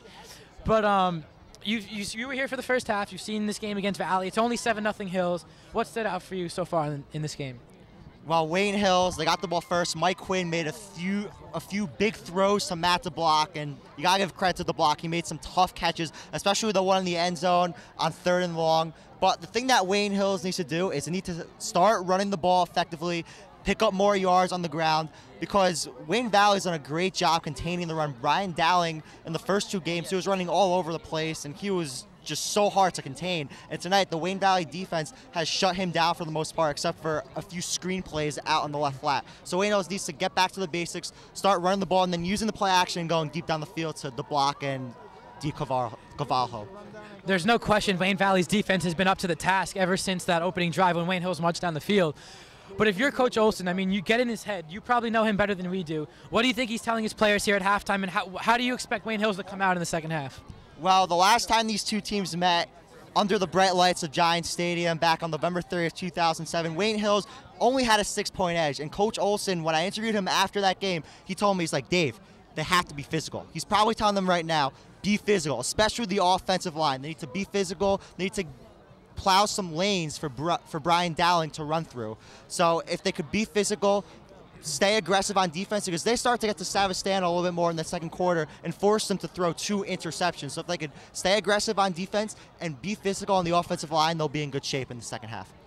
Yeah, Wayne Hills has been here before. I mean, most of the time they do blow out their opponents in the first half, but it's not like they haven't been in close games before. Last year they had 2 close ones against Pascack Valley, the first of which Anthony and I were at. It was 0-0 at halftime. Like, most of the state championship games are close at halftime, so the coaches have been here before in this situation. Now, you're at Syracuse University. You're now a sophomore.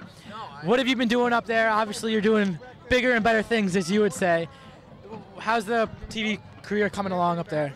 Well, I wouldn't say I'm doing bigger and better things yet, considering that I haven't called a game there. But I'm involved all over the place. I'm involved at the student radio station, Citrus TV. I'm anchoring the sports on the newscast. And then I'm involved with the sports staff. And then I'm involved with 2 radio stations, Z89 and WAER. For Z89, I'm clear to be on air, so I'm doing morning updates. And then I'm also giving reports from high school football games up in the central New York area. And high school football is actually very intense there, just like it is in this area. And then I'm trying to get cleared to do play-by-play for women's basketball, women's lacrosse. And then WAER, the radio station that does all the football, men's basketball, men's lacrosse games, it takes at least 1.5 to 2 years to get cleared to staff there, so I'm working on that. And then I'm also calling the Syracuse Stars games this upcoming season. They are in the Eastern Junior Hockey League. The Jersey Hitmen, who play at the Ice Vault, are in the same league as them, so I'll be calling some of those games, and I'm really looking forward to it. Wow, well, we wish you the best of luck as you try to make a name for yourself, because this industry is not easy. I mean, you've been up there now to higher levels. For guys like us, Anthony and I, who look to go into future broadcasting, I mean, what kind of advice could you give to kids trying to make a living in the broadcasting industry? Well, the first step is to get good grades in high school, because if you don't get good grades in high school, you can't get into a good college. The second step is, if your high school has a television or a radio station, definitely get involved, work hard, put in the effort. I know it's tough to start out at the bottom of the totem pole, but if you put in the effort, you'll get the results later on. And especially with this varsity network coming out, you guys are so fortunate to have MSG, who creates this varsity network that's going to put all your games on that network, and people all over the Tri-State area could view them. That's just a great way for you guys to show off your talents and hopefully network. But the best advice going to college is to find a school that has a great television and radio station, especially radio, because college is mostly radio, since all the national networks like ESPN do a lot of the college games, so they're not on TV. So go to a college that has a great radio station and where you know you can get a lot of experience and make some great contacts. Well, thanks for all that, Dave. Now, you've been to a ton of Wayne Hills football games in your career. Obviously, you called just about all of them. This looks like it could be a great one. To you, in your mind, what are some of the greatest games that have stand out to you over your 4 years at Hills?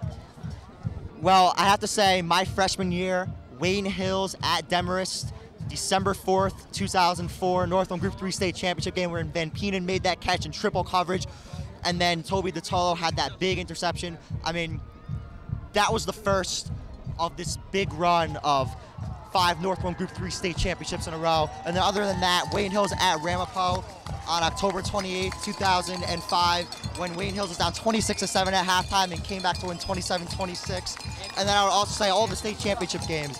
I mean, the 2005 game when Wayne Hills blew out Parsippany Hills, 2006 at Rutgers Stadium when they beat Par Hills again, even though the game was a little closer. And then in 2007, of course, beating Wayne Valley under the bright lights at Giant Stadium. Now, I know it's early, but you've seen so many great Hills teams. You've seen so many championships. But it's only been 2.5 games, but where do you think this team ranks in comparison to those as far as talent level and how just dominating they are? Well, Mike Quinn is one of the best quarterbacks in the state of New Jersey and the tri-state area. I mean, he could air it out from anywhere on the field. I saw him last year against Oltapan, a game where he threw for around 5 touchdowns or so, and he was just eluding defenders, moving around the pocket. He wasn't getting phased when guys were coming at him from his blind side, and he's able to throw the ball 40 to 50 yards down the field. So, I mean, with him under center, they have a great chance to win it all again this year and definitely beat St. Joe's next week. The running game, Brian Dowling, I know he hasn't really shown it tonight. He's got off to a slow start, but I mean, he's not a big guy, but he's a fast guy. He's quick. He moves his feet well. He's got great footwork. So, I mean, in the offensive side of the ball, they're set, and the defense has been outstanding tonight. I mean, it's going to be, I know Wayne Hills has only scored 1 touchdown, and they're clinging to a 7-point lead, but it's going to be real tough for this Wayne Valley offense to put up a few touchdowns against this Hills D. So, Dave, you've called tons of games for all different teams. Would you like to call another one for this one? It's up to you guys. It's up to you and Anthony. But I'd love to if you guys give me the chance, but we'll see how it goes. Well, Dave, of course we'll give you the chance. We'll be back. I'm honored, sir. Thank you. We'll be back with the second half of action, and Dave Suntup calling the plays after this.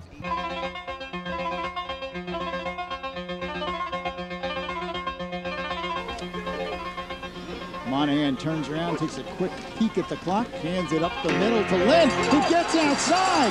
Chaz Lynn, it's a foot race. He's at the 40, to the 30. Lynn still on the feet, and he's in. Touchdown, Wayne Hills. Look at the clock, Lou. It reads 000 as Chaz Lynn plays his own version of Beat the Clock. He had to go one place, and that was into the end zone, because if he was tackled, the half was over. Chaz Lynn beats the clock.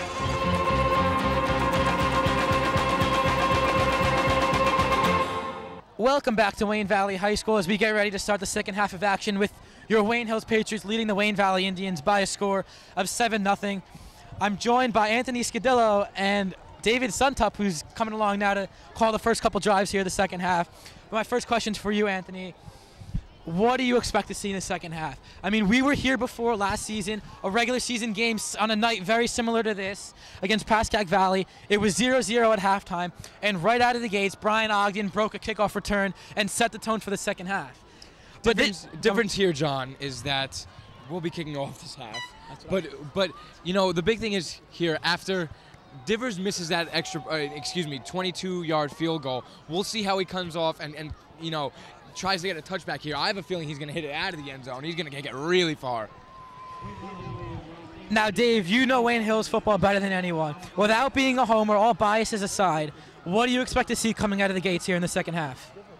I expected to see a very motivated and physical Patriot squad. Coach Olson, he's one of the best at making halftime adjustments. He's going to implement all those new plays and ideas in the second half. They talked about with his team in the locker room.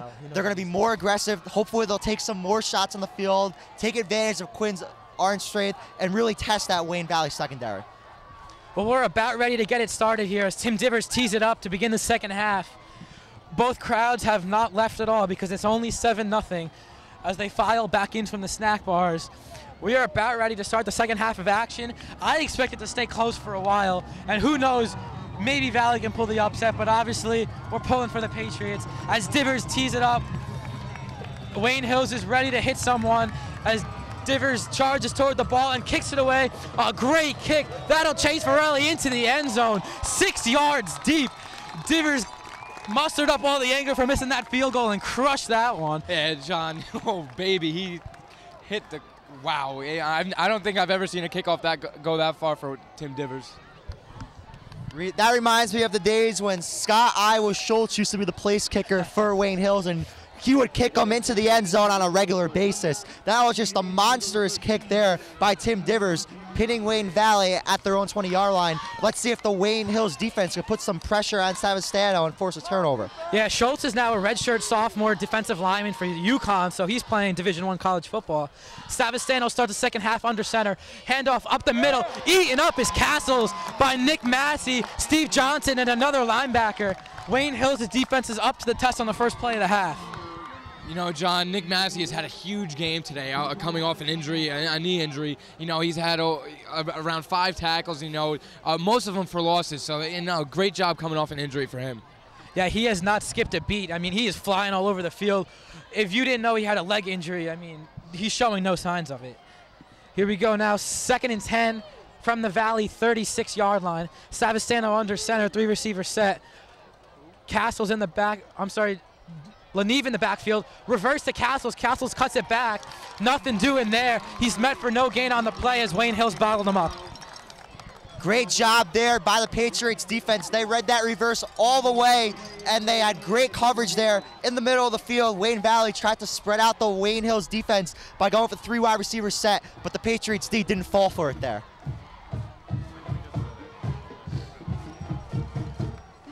Hills getting some defensive subs into the game now as cornerback Troy Zaffino will check in on 3rd and long to try to match up any receivers that the Valley's going to throw at them. James Hogan also checks in at linebacker. He's been out most of the first half with an injury, but he has gotten some playing time tonight as Savastano drops backs the pass. He throws it complete to Greg Leneve, who's got the first down and more at the 35-yard line.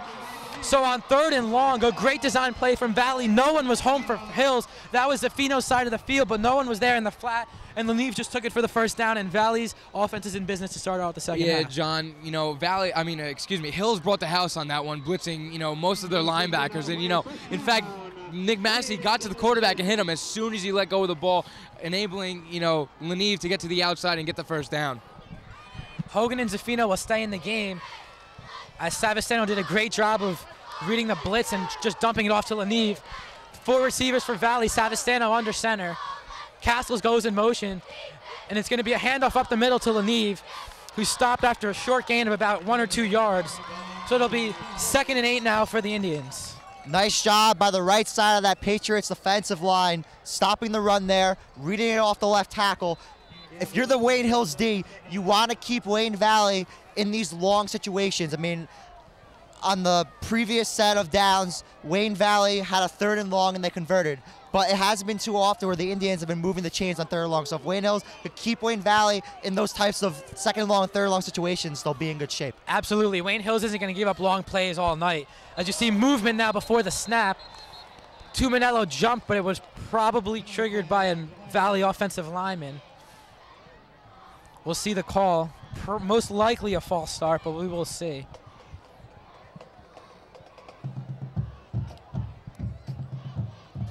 And it is going to be a false start on Valley. So that'll back him up 5 more yards. Wiping out that last run by Leneve, it's going to be 2nd and 13 now. Yeah, John, it looks like Tuminello is trying to, you know, get a good job on the snap, trying to, you know, count it. And, you know, in doing so, he got one of the offensive linemen for Valley to jump, and he also jumps. So on 2nd and long, Valley's going with 3 receivers and 1 man in the backfield. Savastano from the shotgun. Rolls right, looks down the field, no one open. He's going to tuck it and run, picks up a moderate gain as he is absolutely crushed by Nick Massey. A helmet-to-helmet hit from Massey, and Savastano went flying into the Hills sideline. Another hit from Massey, but Savastano picks up 7 on the play. The junior, Nick Massey, today has just done a phenomenal job. He's been punishing people left and right at the linebacker position. It's been hard for people to get by him. Yeah, and if people didn't know he missed the first 2 games, they know now because Nick Massey is having a phenomenal game at linebacker. As I talked about coming out of the halftime break, Wayne Hills was going to be more physical, and you just saw it right there from Nick Massey. That Wayne Valley ball carrier just ran into a brick wall on that play. 3rd and 5 for Valley. Big play for both sides. As a man goes in motion for Valley, it's Varelli. They're going to fake the reverse to Varelli, give it to Leneve, who breaks the tackle and is going to be stopped short of the first down. A great shoestring tackle there by Wayne Hills, because if he got past that one, it was a first down and more for Valley. So it's going to be 4th down and 4 now for the Indians, and they're going to have to punt.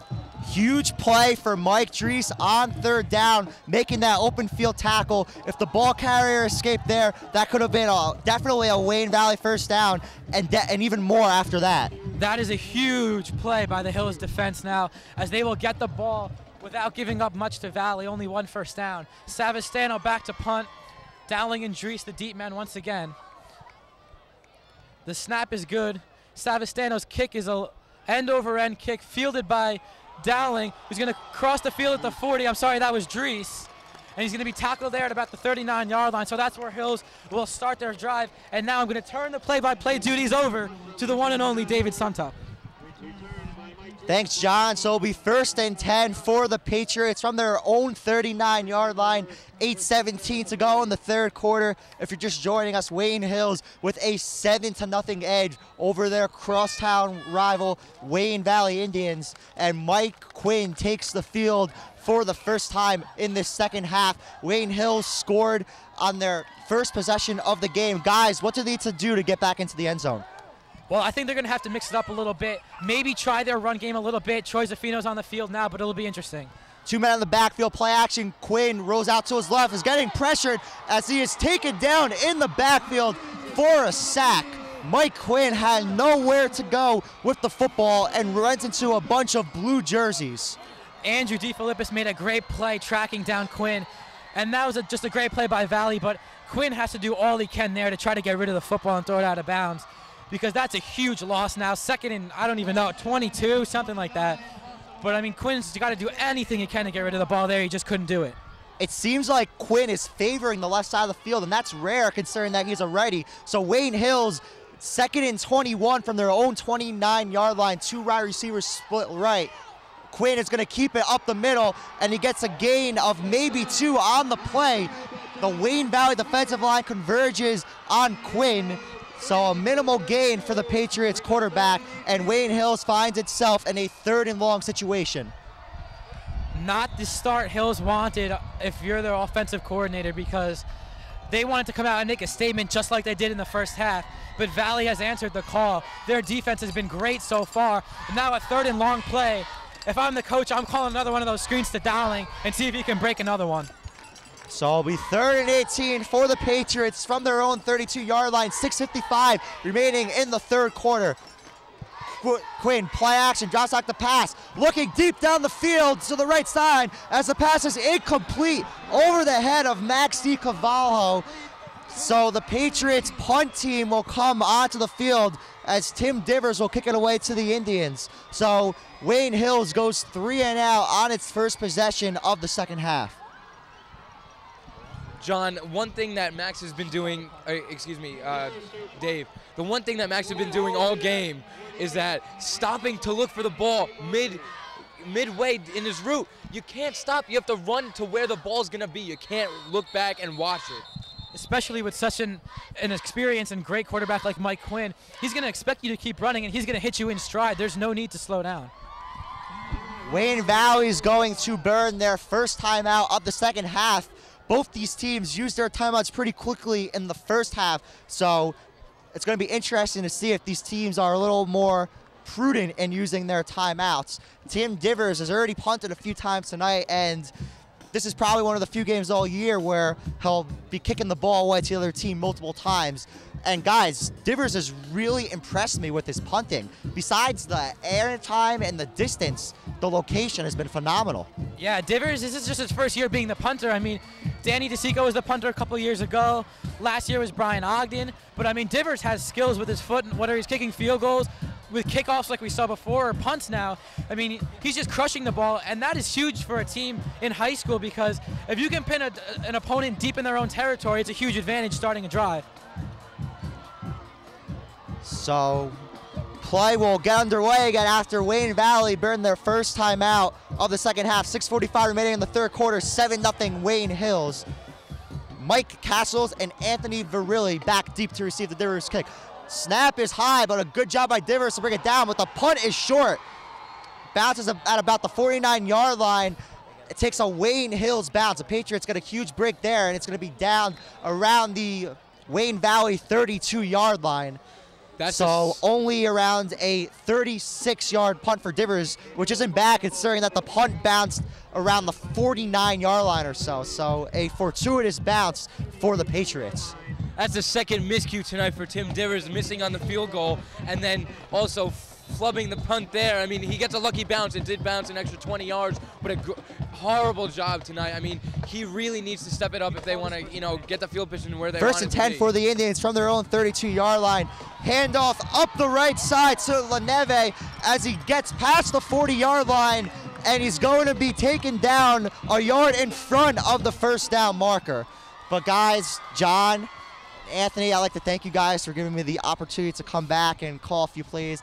It's always an honor when I can come back to a Wayne Hills football game, but nothing beats being in the booth with you guys, and I want to wish you guys the best of luck the rest of the season, and enjoy the ride. It's going to be a great one this year, and keep improving in the booth and keep working hard.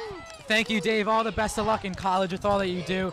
We're going to see a 2nd and 10 here for the Indians from their own 42-yard line.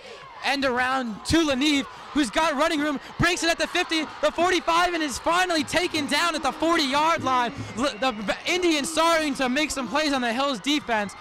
1st down and more. Valley is moving the football. 2 plays, 2 first downs. It's been their playmaker all game, Greg LaNeve. The junior has really stepped it up. He gets a majority of the carries while Castles gets it inside the red zone. Now, Greg LaNeve has done a great job opening in open space, cutting and getting it to the outside. They were giving the ball to Mike Castles in the first half, because understandably so, because he's a senior and this is his last big game of his career, as the handoff goes up the middle for not much there. And that was Castles with another unsuccessful run.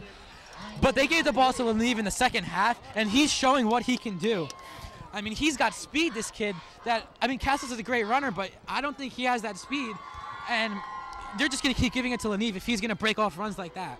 Yeah, LaNeve's brother was a running back last year, and he had a great year. And, you know, it looks like it runs in the family of running backs. I mean, just a phenomenal outside speed. 2nd and 7 or 8 for the Indians. 2 receivers tossed to the right to Castles. Hills pushes them outside, but Castles finds a hole. Picks up a gain of about 5 yards. Valley sideline's going absolutely crazy because they're actually gaining yards now in Hills. But it's now a pivotal 3rd down from the 30-yard line, as now we're going to welcome Joe Rapp back into the booth, filling in the big shoes of David Suntup. So, Joe, you watched the first couple drives of the second half. What's caught your eye? Well, Valley's running game has caught my eye, obviously, as it done for you two. I mean, they're gaining yards and they're getting to field goal range. Even if they don't score a touchdown, they can still put points on the board and make it close. Here we go. Big 3rd and 1 for Valley, trying to set the tone. I formation. They give it to the fullback, and he's met there, but he's going to fall forward for the first down. That was a powerful run by Greg LaNeve, who was running up the middle. 1st and 10, Indians. Hogan met him in the hole, but LaNeve had just enough strength to fall forward for the first down. Big play there for Wayne Valley, as they are now officially driving into Wayne Hills territory at the 28-yard line. This is the first time Hills has had to face this all season. This is what we haven't seen in a long time, John, a competition. Folks, we have a football game. 1st and 10 from the 27. Savastano under center. An end around again to LaNeve, bounces it outside at the 25, gets across close to the 20-yard line before he's finally wrestled down. Valley is running the football on Wayne Hills, so it'll be 2nd and short now from at the 20-yard line. All misdirection plays, John. Fake it to the up back, go outside to the other running back. I mean, a great job at misdirection. You get the linebackers moving one way, the other way is all open. Well, Valley has taken the momentum here in the second half. Hills' fans are silent. And usually when it's a close game at halftime, Hills comes out in the second half and blows them away. But like we saw in past games, Valley has come out and just dominated so far in the early going. 2nd now and about 3 yards from the 20 of Wayne Hills. Savastano under center. Handoff up the middle to Castles. Nothing there. Hills finally makes a defensive stand, and their fans now have something to cheer about, setting up a 3rd and short. Well, you guys have to agree with me. That's a big play. I mean, they just need one more stop and let the Valley settle for 3, and they got to get back on offense and keep doing what they do in the whole season. I mean, really, in my mind, the only time Hills has had a competition in the second half where the other team has played at the same level as them was last year in the semifinals against Pascack Valley, where Pascack Valley was actually leading going into the 4th quarter. But other than that, it's usually all Hills in the second half. But here we go, 3rd and 2 from the 20-yard line. Flags fly. This could be a huge penalty against Valley, as it's going to be probably a false start. It would push them back 5 yards and set up a 3rd and 7 as opposed to a very doable 3rd and 2. And it is going to be a false start on the Indians. So that is something that they cannot afford at this point. A terrible time for a penalty, but it is 4-down territory here. I don't think they're going to give Matt Dietz a shot at a 42-yard field goal. So it's probably going to be 2 plays now for Valley to try to get 7 yards, and Hills is going to have to make a big stand here. This is a big drive, John. Big drive. Got to make a stand. Hills' fans are chanting defense as a man goes in motion. And Savastano's going to throw a screen to Lanive on the far side. Has a blocker, and he's hit hard for a short gain. And they'll set up 4th down. Great job by Hills' secondary to stay home and defend the screen. Steve Johnson was 1 step too late on that from absolutely destroying Savastano. He didn't see him. He was coming on his blind side. Well, Hills brought the pressure, and usually when that happens and they dump off a screen, it's going to be a successful screen. But the speed of Wayne Hills was there to say no. And now, after only a gain of 1, it's going to be 4th and 5 from the Wayne Hills 23-yard line. This is a huge play, definitely the biggest play of this game so far. So here we go, 4th and 5 for Wayne Valley from the Hills 22. Savastano in the shotgun, 4 receivers, 3 to his right. He's going to look to throw to his right. Pressure coming from the outside, and he's sacked by Wayne Hills. Steve Johnson coming around the end to make the play, and Valley turns the ball over on downs. 1st down for Wayne Hills. A big-time play by the Wayne Hills Patriots. What a play. Steve Johnson with a clutch sack, and Quinn will lead his team out onto the field here in the 3rd quarter of play as time ticks down, and Wayne Hills solidifies that 7-0 lead. John, that was absolutely enormous. Same blitz, 2 plays in a row. They have Johnson coming from the outside and drilling Savastano. Johnson was flying around the corner. Savastano is obviously not a slow kid, being a dual threat quarterback. And Johnson closed on him so fast and made a great tackle from behind as Savastano was about to get rid of the football. So here we go. 1st and 10, Wayne Hills from the 28. Let's see if they can make us drive now.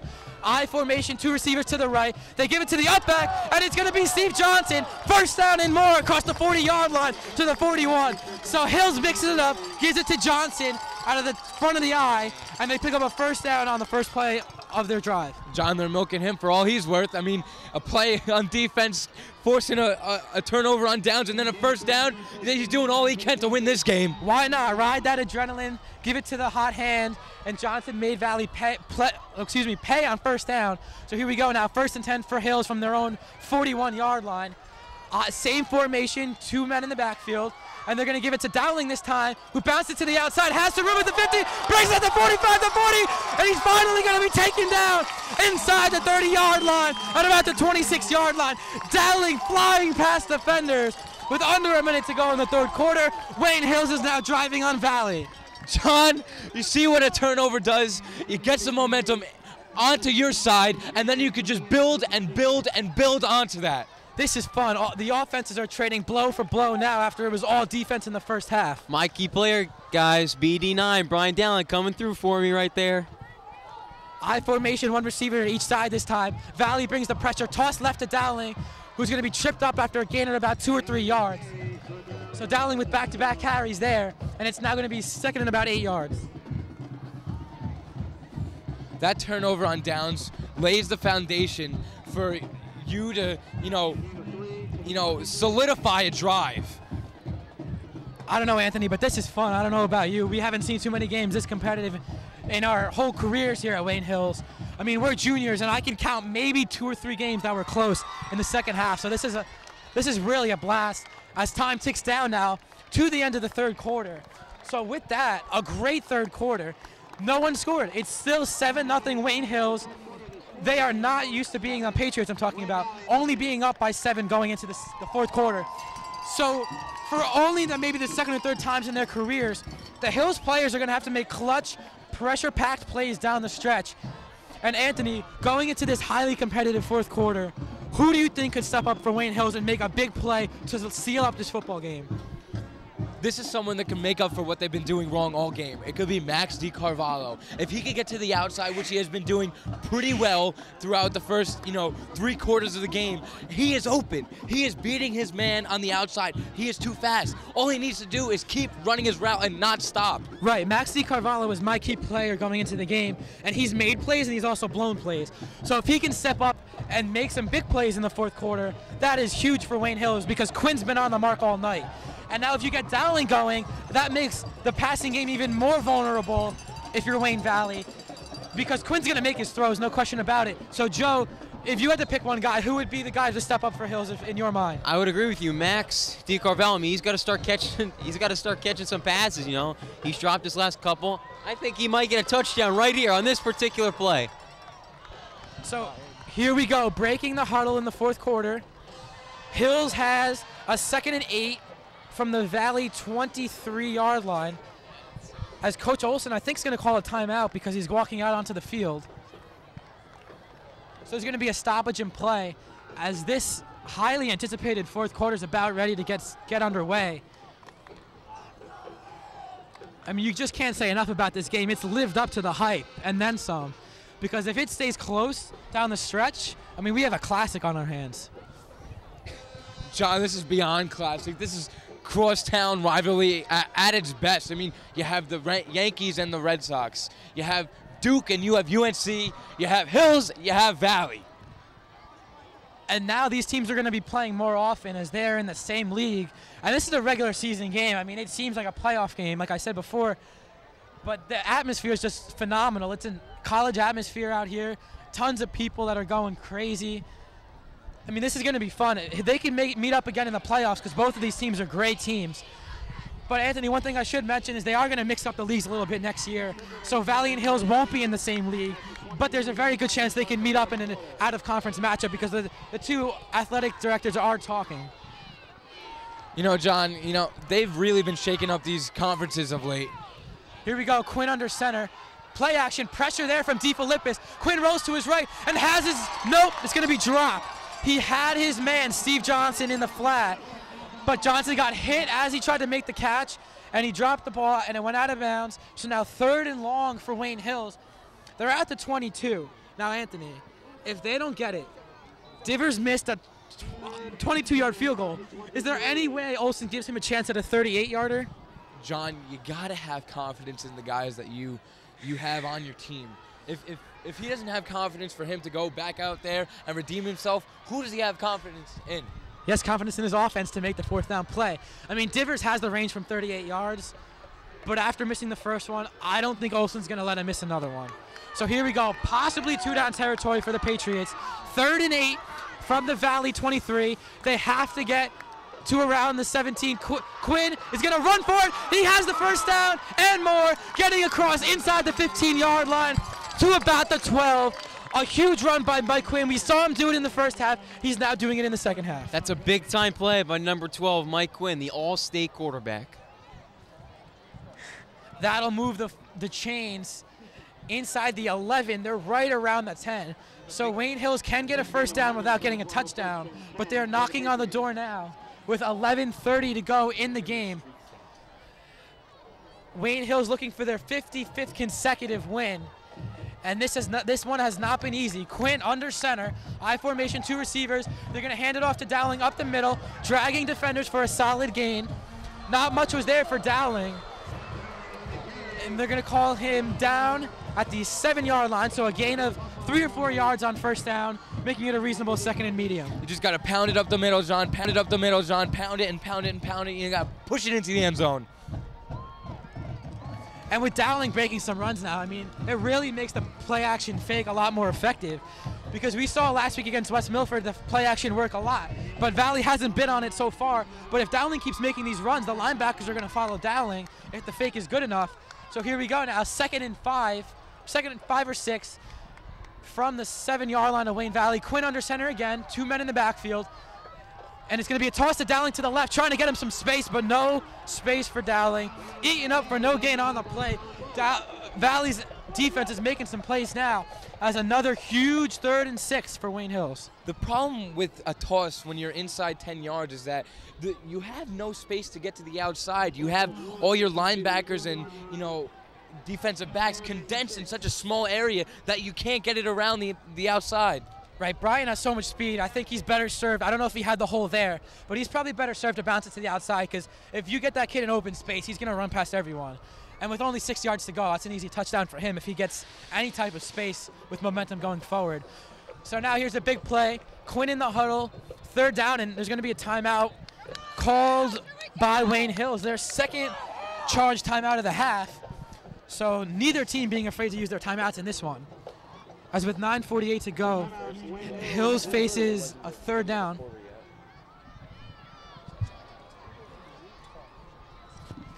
John, it's going to be interesting to see what they do here on 3rd down and 6. You know, do you bounce it to the outside? Do you do a bubble screen? You know, the bubble screens have worked tonight for Hills. So is misdirection. It'll be interesting to see what they decide to do. See, in this spot with Quinn's accuracy, a lot of teams would go with a fade route here to a receiver. But Dries and DiCarvalho, not to take a shot against them, but they haven't exactly been 100% reliable tonight. So I think you give Quinn some type of play action fake, a bootleg, something where he can make a big time Mike Quinn caliber play. Because you give your star a chance to shine down the stretch, he will most likely come through. So a long talk by Coach Olsen trying to inspire his team here in what is an absolutely huge play. But Anthony, I asked you the same question in the first half. If Hills doesn't get it here, do they give it to Divers? I said yes in the first half, but he missed the field goal. What do you think Coach Olsen's going to do? Well, I mean, we have had some forward progress on this drive, and we've got it inside, you know, the 10, so a field goal here would be makeable. 3rd down, Quinn drops back to pass, looks to the right, throws a fade route to the end zone, incomplete. So it'll be 4th down now. Decision time for Coach Olsen. A field goal would make it a 2-possession game, and I think that's what you have to do, and that's what he is doing. Sending Tim Divers out there, the senior kicker, to make what is probably the biggest kick of his life, to try to make it a 2-possession game. 7-0 obviously is anyone's game, but 10-0 is a whole different story. As Quinn will hold it for Divers. It's going to be a 24-yard kick. He mishit from 22 earlier. So let's see if he can hit a 24-yarder just inside the left hash. The snap is good, the hold is good, the kick is up. And it is no good. Tim Divers misses another field goal, and Valley is still in this ball game. They are hanging around. I am absolutely astonished. Absolutely, I'm stunned for words. I mean, I'm speechless. You have to feel for Divers. I mean, there's nothing you can say. This crowd is silent here on our side of the field. Valley's band and fans are being as loud as ever. And that took all the air out of Wayne Hills' sideline. I mean, their body language just went down the tubes after that miss. So now Valley's going to have to try to take advantage. Here we go, 1st and 10. Savastano bobbles the snap. He's going to throw deep down the field. He's got his man. It's Varelli who makes the catch. Dowling is going to try to take him down, and he drops the ball. It's a fumble picked up by Wayne Hills. They're going to take it back, 20-yard line, and he's going to be taken down at the 20. Anthony Varelli fumbled the football. He comes back to make the tackle, but Troy Zaffino picked it up, and it's now Wayne Hills' ball. You know, the block went up right behind Varelli, busted that ball out, picked it up, and ran for an extra 15 yards. That's the play that gets you back in the game after a turnover on downs like that. You're right, Anthony. That was the block, but great play all around. Savastano finally made a pass, but Varelli coughed it up, and Hills now has the ball with the lead. Fellas, that's the definition of a game changer right there. Big play by the Patriots defense. No question. Those are the kind of plays you remember years from now when you think about a big game, because although there were no points involved, Valley would have had a chance to tie the game in the 4th quarter against the mammoth Wayne Hills Patriots. But no, Varelli coughed it up, like I said, and Hills has the ball with a chance to run down the clock and put the nail in the coffin. John, that's as lucky as it gets. I mean, Savastano's first absolutely beautiful throw down the field. Varelli, again, a phenomenal athlete. Quinn under center, hands it off to Dowling. Nothing there. Tackled for a loss is Brian Dowling. So Valley gets something to cheer about after their fans were silenced on that last play. So the first negative run of the half for Dowling, as it's going to be 2nd and about 13 there. So Valley's defense not letting that fumble affect them, and they were all in the backfield. Maybe Hills' line feeling the effect of coming right back on the field. But just like that, Hills is faced with a long second down play now.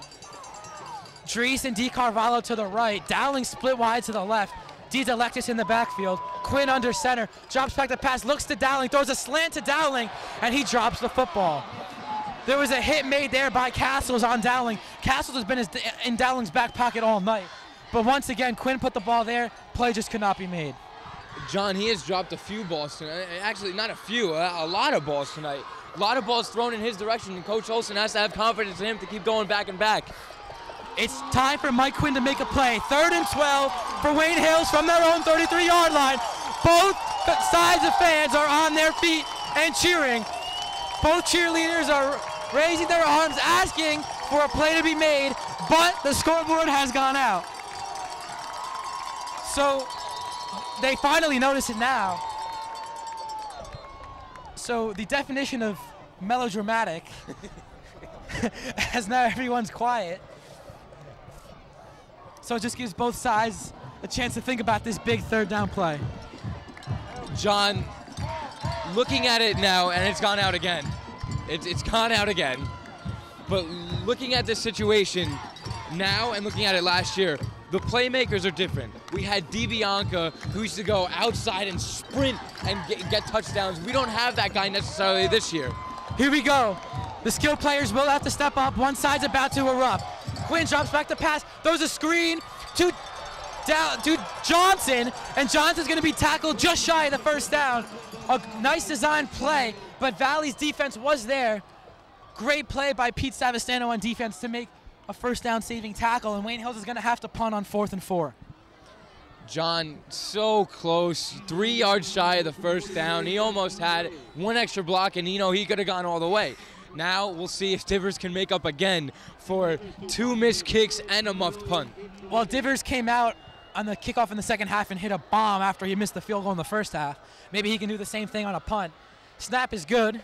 Divers with plenty of time, kicks it away. Solid kick. We'll take a Hills bounce at the 28-yard line, and James Hogan will touch it up at the 23. So that 1st down play for Valley, eaten up for a gain of about 1 or 2. Host of linebackers there, including Russell Pekarski.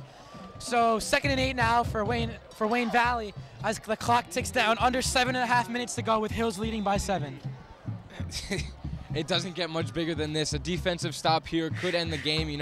A punt and it could be over. A turnover could be over. But Valley does have an opportunity with 7 minutes left to drive down the field. Savastano breaks the huddle with 3 receivers, 1 man in the backfield. In the shotgun, Wayne Hills fakes blitz. Savastano throws to the right, complete across the 30. It'll be about just shy of the 1st down. Mike Tallarico, the junior, made the catch, a gain of about 7 or 8. Tallarico went back a yard, and it cost them. It's going to be 3rd and about 1 or 2 from the 30-yard line. Here we go. The crowd are going to be on their feet again. It's time for someone to step up on 3rd down. I wouldn't be surprised if they go back to misdirection here. It's been working all night. The outside is open. I would expect to see a blitz here from Wayne Hills. Put all the pressure on Savastano's arm because it has not proven to be successful tonight. Here we go, 3rd and 2 from the 30-yard line. They need to get to the 32. It's a pitch to the left. Castles has it, and he's stopped. A flag flies. The ball came out. It was after Castles was down. He was stopped about a yard short, but it's all going to come down to the flag. It will probably be a holding on Valley. If so, Olsen will most likely decline it. But if Valley's close enough, that's a tough decision. And it will be a holding on the Indians. But the runner, Castles, got close to the 1st down. So rather than risking Valley making a 4th down play, Olsen's going to push him back 10 yards. So it's going to be now 3rd and 11 from the 20-yard line, as it's a much tougher play now for Valley, but they do get a second chance. Well, now it's 3rd and 12 or 3rd and 11, and much longer than 4th and 2. So I think a good decision there by Coach Olsen. This is where Savastano's got to show his arm to these Patriot fans, man. He's got to complete this pass. It's a must. He is the senior leader for this Wayne Valley team, and it's time for him to step up because he has been off the target all night, with the exception of that last pass. Here we go. 3rd and 11, 4 receivers for Valley. Savastano back to pass, and he's going to be sacked by Russell Pekarski in the backfield. Pekarski with a huge sack, and Valley will be forced to punt inside their own 15-yard line. A huge stop for the Patriot defense. So with time ticking now at 5:30 to go, Hills has a chance to run out the clock. The juniors today have really stepped up, and Nick Massey, Brian Dowling, Russell Pekarski, Mike Drees, they've just all done a phenomenal job. 4th and forever for Valley. Savastano ready to punt it away. He's got to get as many yards on this as he can. Dowling and Drees back to return the punt. Savastano standing at his own goal line. Snap's good. Savastano gets it away. It's a great kick.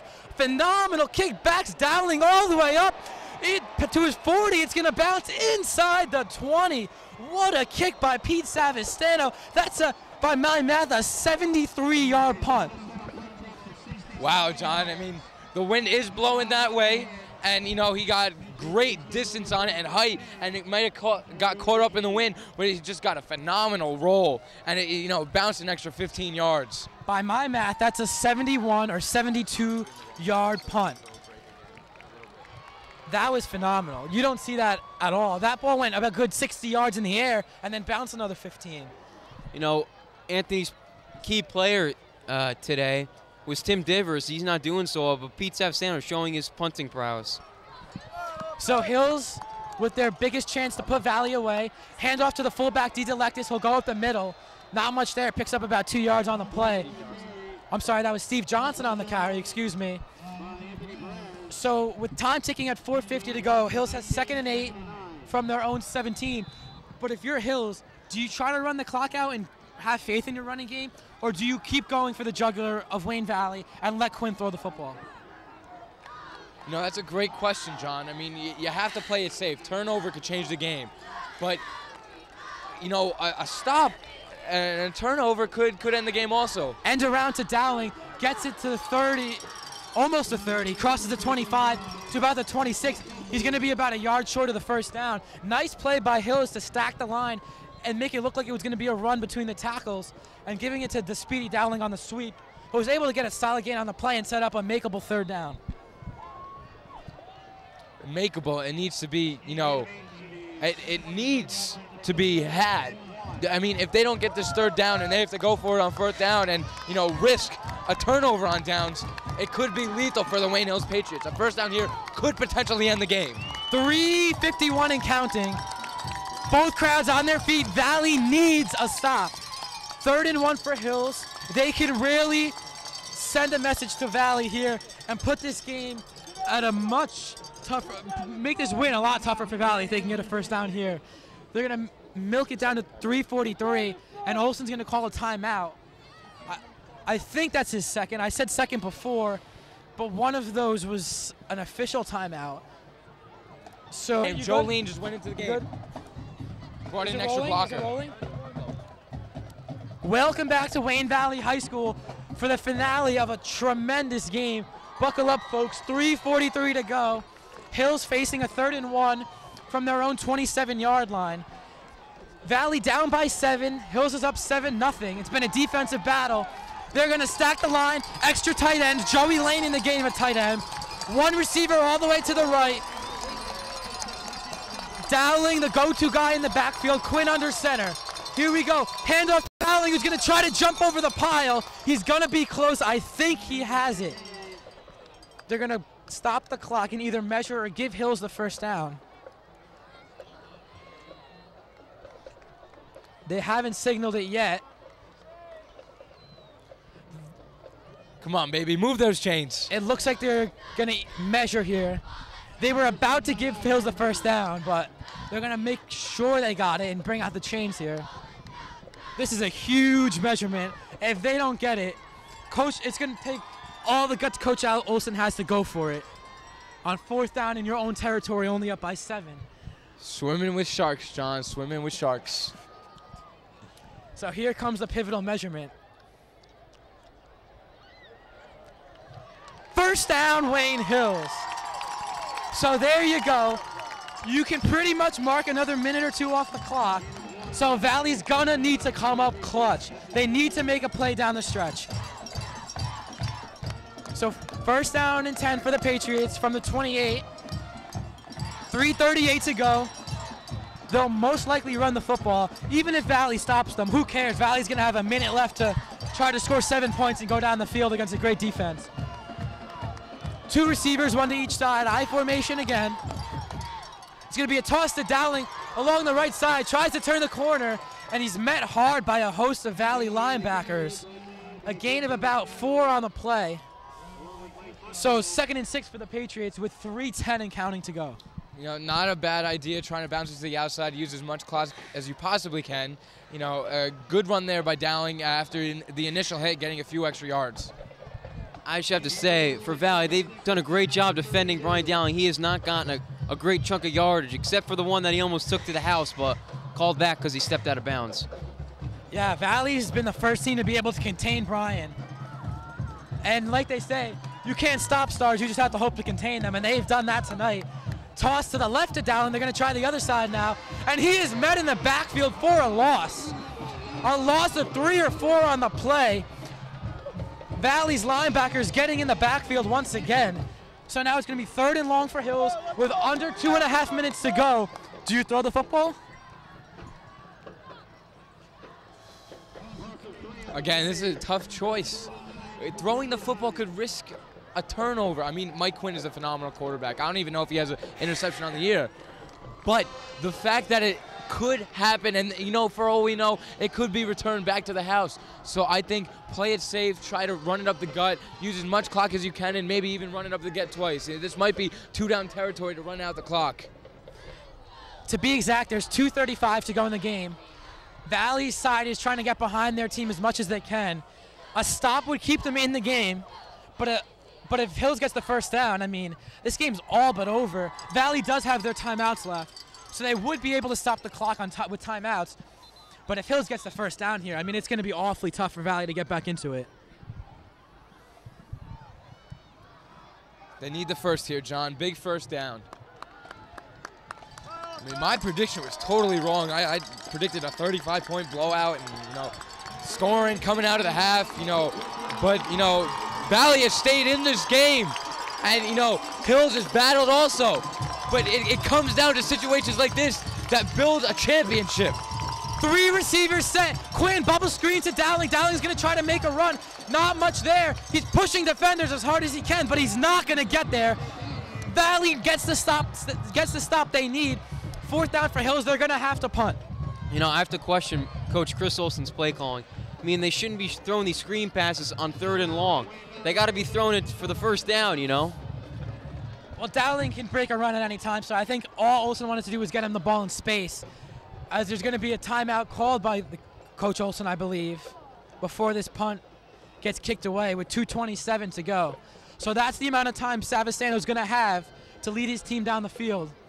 He's a great athlete, like we've said, but he has not had the game he wanted to tonight. And he's a great baseball player, great football player. He's a senior now. This is his last year. This is really his spotlight. This is his time to shine for Wayne Valley. And if he leads his team on a drive here and ties it up, what he did before that means nothing. And he's going to be remembered as a hero rather than a guy that played an average game. You know, this might be something weird for Wayne Hills to think about, but their starters have not played this deep into a game in a long time. I mean, they're used to blowouts. They're used to their 2nd string, 3rd string guys being in the beginning of the 2nd half. So, you know, this might be an unusual situation for them.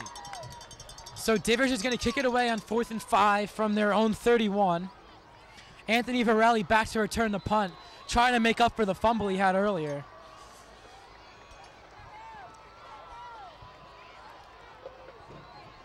Valley might send everyone, and they do. Pressure on Divers, he gets it away. Good kick from him. Varelli's gonna let it bounce at the 35, takes a great Wayne Hills bounce, and is finally gonna be down to the 24-yard line. So a clutch long punt from Divers. He's had a good game other than the missed field goals, and obviously that's what everyone's gonna talk about. But here we go. 2-minute drill for Pete Savastano and the Indians. Not an easy task against the great Wayne Hills defense. They're gonna have to break a big play. So with 2:15 to go, Valley begins the drive at their own 24-yard line.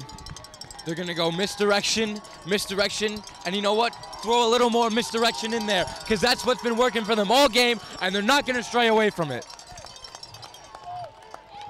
Valley breaks the huddle, with the crowds now really into this one. 2 minutes to go, 5 receivers set. Savastano drops back, rolled out, under pressure.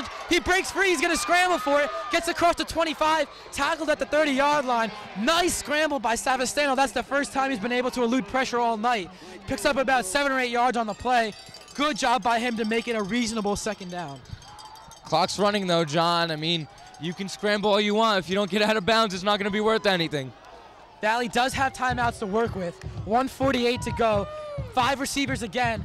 Savastano looks to his left this time. Pressure comes. He gets away. He's going to throw it deep down the field, and it's going to be incomplete. Intended for Anthony Varelli. The coverage was there. Varelli could not haul it in over the defender, who I believe was Mike Drees. So 3rd down and 4 now for the Indians. They have to get this first down in the next 2 plays or the game's over. John, I haven't seen a vertical leap like that since Justin Horahan graduated. That was incredible. And they're wearing the same numbers, Horahan and Varelli, both number 14. I agree, I had flashbacks of Horahan there too, but here we go now. 3rd and 4 from the 30. 7-0 Patriots. They don't normally have games this close. 5 receivers once again, no, 4 receivers, excuse me. Savastano is going to throw once again.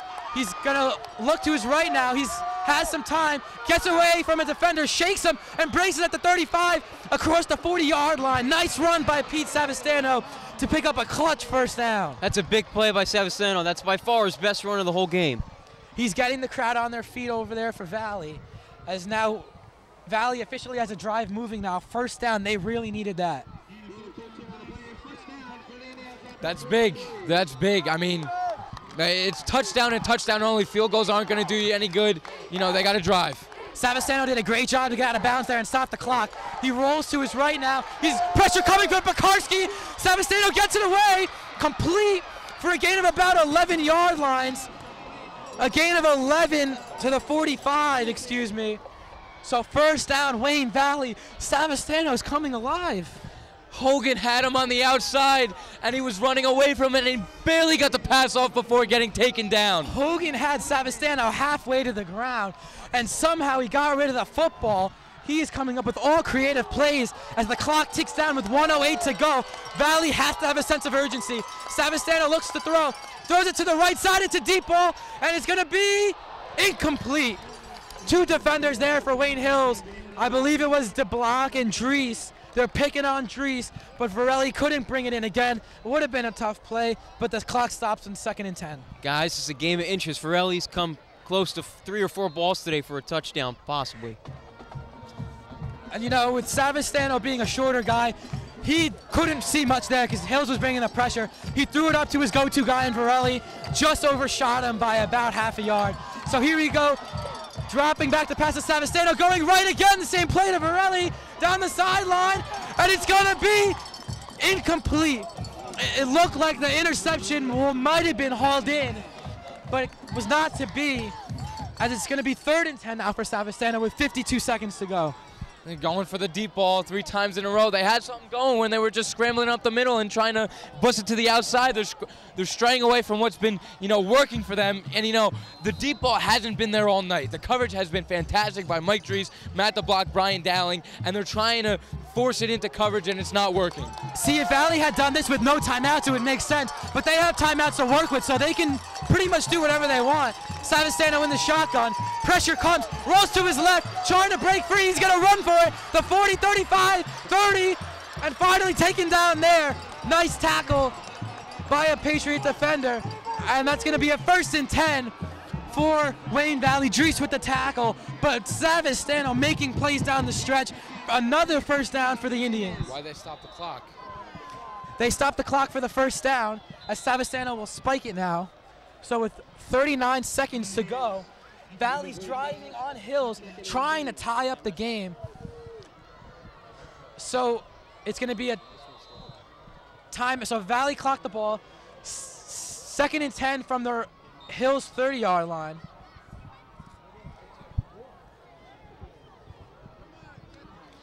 They need to stop here, John. I mean, that's what they had been working for them earlier. The runs up the middle, and now they go back to it, and it's working again.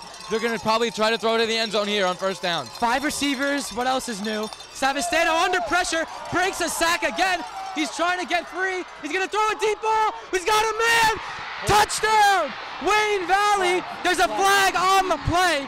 We will see what it is. Valley's going nuts. They think they tied the game. We'll see what the call is. Hills is bewildered as it's going to be a penalty on Valley.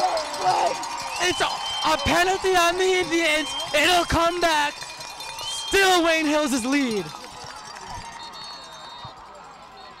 Looks like there's also an injury on the field.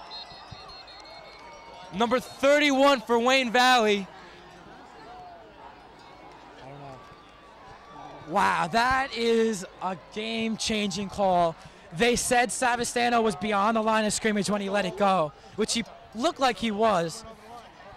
So just a huge play as they're going to attend to the injured player, giving both sides a chance to rest up for these last couple plays. It'll be 3rd and 10, or it'll be either 3rd and 10 or 2nd and about 15. It's going to be 2nd and 15 as they mark off the yardage from the 33-yard line. John, that was almost the demise of Wayne Hills right there. That was eerily close to the end. But lucky break for Wayne Hills. I mean, they get the call. That would have been the biggest play in Wayne Valley football history if they had made that catch, especially if they would have went on to pull the upset. But it was not to be. Just a shocking call. I mean, if you're a ref, that's a gutsy call to make. If Wayne Hills ever needs a break, they got it right there. And if they ever needed a break, they needed one right there. So the teams take the field once again as they're going to help, I believe, Castles off the field. Actually, I'm not quite sure who that is, as the scoreboard has gone out once again. We'll see how long it takes them to realize it. And it's back. 30.3 to go. It wasn't Castles that got hurt, excuse me. He's split wide to the left. Hills shows a blitz, and they come. Savastano under pressure, and he's sacked! Sacked! And he's gonna be taken back all the way to the 45-yard line. James DeLectis shot through the hole, and it's 4th and forever for Valley. Clock ticking, 15 seconds to go. They have no timeouts. They can't spike it, this 4th down. 8 seconds to go. 7, 6, 5, 4, 3. Savastano gets it off. He's got to throw a Hail Mary. Looks down the field. Chucks it as far as he can. In the coverage. Incomplete. Wayne Hills wins the game by a final score of 7-0. I don't believe what I just saw. John, that was absolutely enormous. The sack by James DeLectis coming up the middle. They had it blitz the linebacker in the final drive of Wayne Valley, and they finally brought the extra guy up the middle, and he got right to the quarterback. In what has been the best game we've ever seen here at Wayne Hills, the Wayne Hills Patriots defeat their crosstown rivals, the Wayne Valley Indians, by a final score of 7-0. Hills scored on the first drive, and that was it. The defense is dominated from there, and no one was able to put points on the board. What really changed this game was the turnovers for Wayne Valley. They would be driving and getting down the field, and then they would force throws or force runs to the outside, and they would fumble or throw up a pick, and that's what you can't do against Wayne Hills because they don't make mistakes. Just a tremendous game. What else can you say? In front of probably, 8,000 people. Just an amazing atmosphere here at Wayne Valley. I mean, there's been so many big plays in this game. You can't pinpoint one play, but if you had to, what would it be? You know, a pivotal play in this game was that sack by James DeLectis. They were driving down the field, and all of a sudden, Giardiello's blitz up the middle and sacks him. That really changed. Well, obviously there was only a matter of seconds left in the game, but for something like that to happen with them driving, it was fantastic. Well, I think there's a lot of plays of the game, and mostly by Russell Pekarski. He sacked Savastano a bunch of times. He came up big tonight. Yeah, the junior linebackers played a phenomenal game. Massey, Pekarski, Hogan, whoever else got in there. But I mean, I would go with Anthony's play, the sack, but I'm not going to only because they had the ball at the 30-yard line, so it would have been a tough way to score anyway. I'm going to go with the fumble by Anthony Varelli because Valley had all the momentum at that point coming off the turnover, and Varelli made a huge play. It was the first big throw Savastano made, and they would have had the ball inside the Wayne Hills 20 with a chance to tie it up, and Varelli dropped the ball. To me, that's the biggest play of this game. But now let's go with the player of the game. What guy, besides the obvious players, what guy do you stepped up? You know, this might be like a sleeper to most people, but Nick Massey, coming off an injury, had a phenomenal game, had multiple sacks and tackles, and really, stopped everything that came to him. He was a brick wall right in the middle, and just coming off an injury, it's not easy. It's not easy. You have to progress your way back, and he did just that, and he was ready for this game. Well, I mentioned it before, Russell Pekarski, the junior linebacker, had a tremendous game. Had 3 or 4 sacks and really changed the momentum at points of the game. There's a ton of guys you could give it to. In big games, big players step up, and just about everyone did it for Wayne Hills today. But guys, this is only the first one. We have a sequel next week against St. Joe's. That's going to be such a great game. I mean, how can Wayne Hills rebound from this and come out with all the intensity in the world next week? Well, now they know not to play down to their opponent because Wayne Hills was the stronger team going into this game and coming out of this game. But the fact is, you have to play with your heart in the game no matter what. And, they did that today, but they have to come out with even more motivation, knowing that they could be one of the top teams in the country if they beat St. Joe's next week. Well, we all know that they can't play like this against a Catholic school in St. Joe's because they're going to be ready, their fans are going to be ready, and we have to be ready, and the team has to be ready, and it all starts in practice on Monday. Yeah, St. Joe's owes Wayne Valley a thank you because they played their hearts out, and they really made Wayne Hills look vulnerable tonight. We never see this. I mean, you could count on one hand how many times Wayne Hills has had a close game like this. And to see it in such a big stage is shocking to some. But I mean, Wayne Hills is gonna have to bounce back quick. St. Joe's starts tomorrow. You cannot recover from this game for a second because St. Joe's is gonna bring all they have next week, and Wayne Hills is gonna be in for probably another close one next week. But that'll just about do it here from Wayne Valley High School. For everyone on the crew who did a great job tonight, our cameraman, Jon Giardiello, and we have to give credit to the Katine brothers who hung here for several hours, saving our spot in the bleachers. And of course, David Suntup, who came in and called for us, and he's been so supportive of the TV club ever since he's graduated. And of course, for our announcers, Anthony Scudillo and Joe Rapp, I'm Jon Vittas. This has been it from Wayne Valley High School. The Patriots beat the Indians by a score of 7-0. We'll see you next week against St. Joe's from Wayne Hills High School. See you then.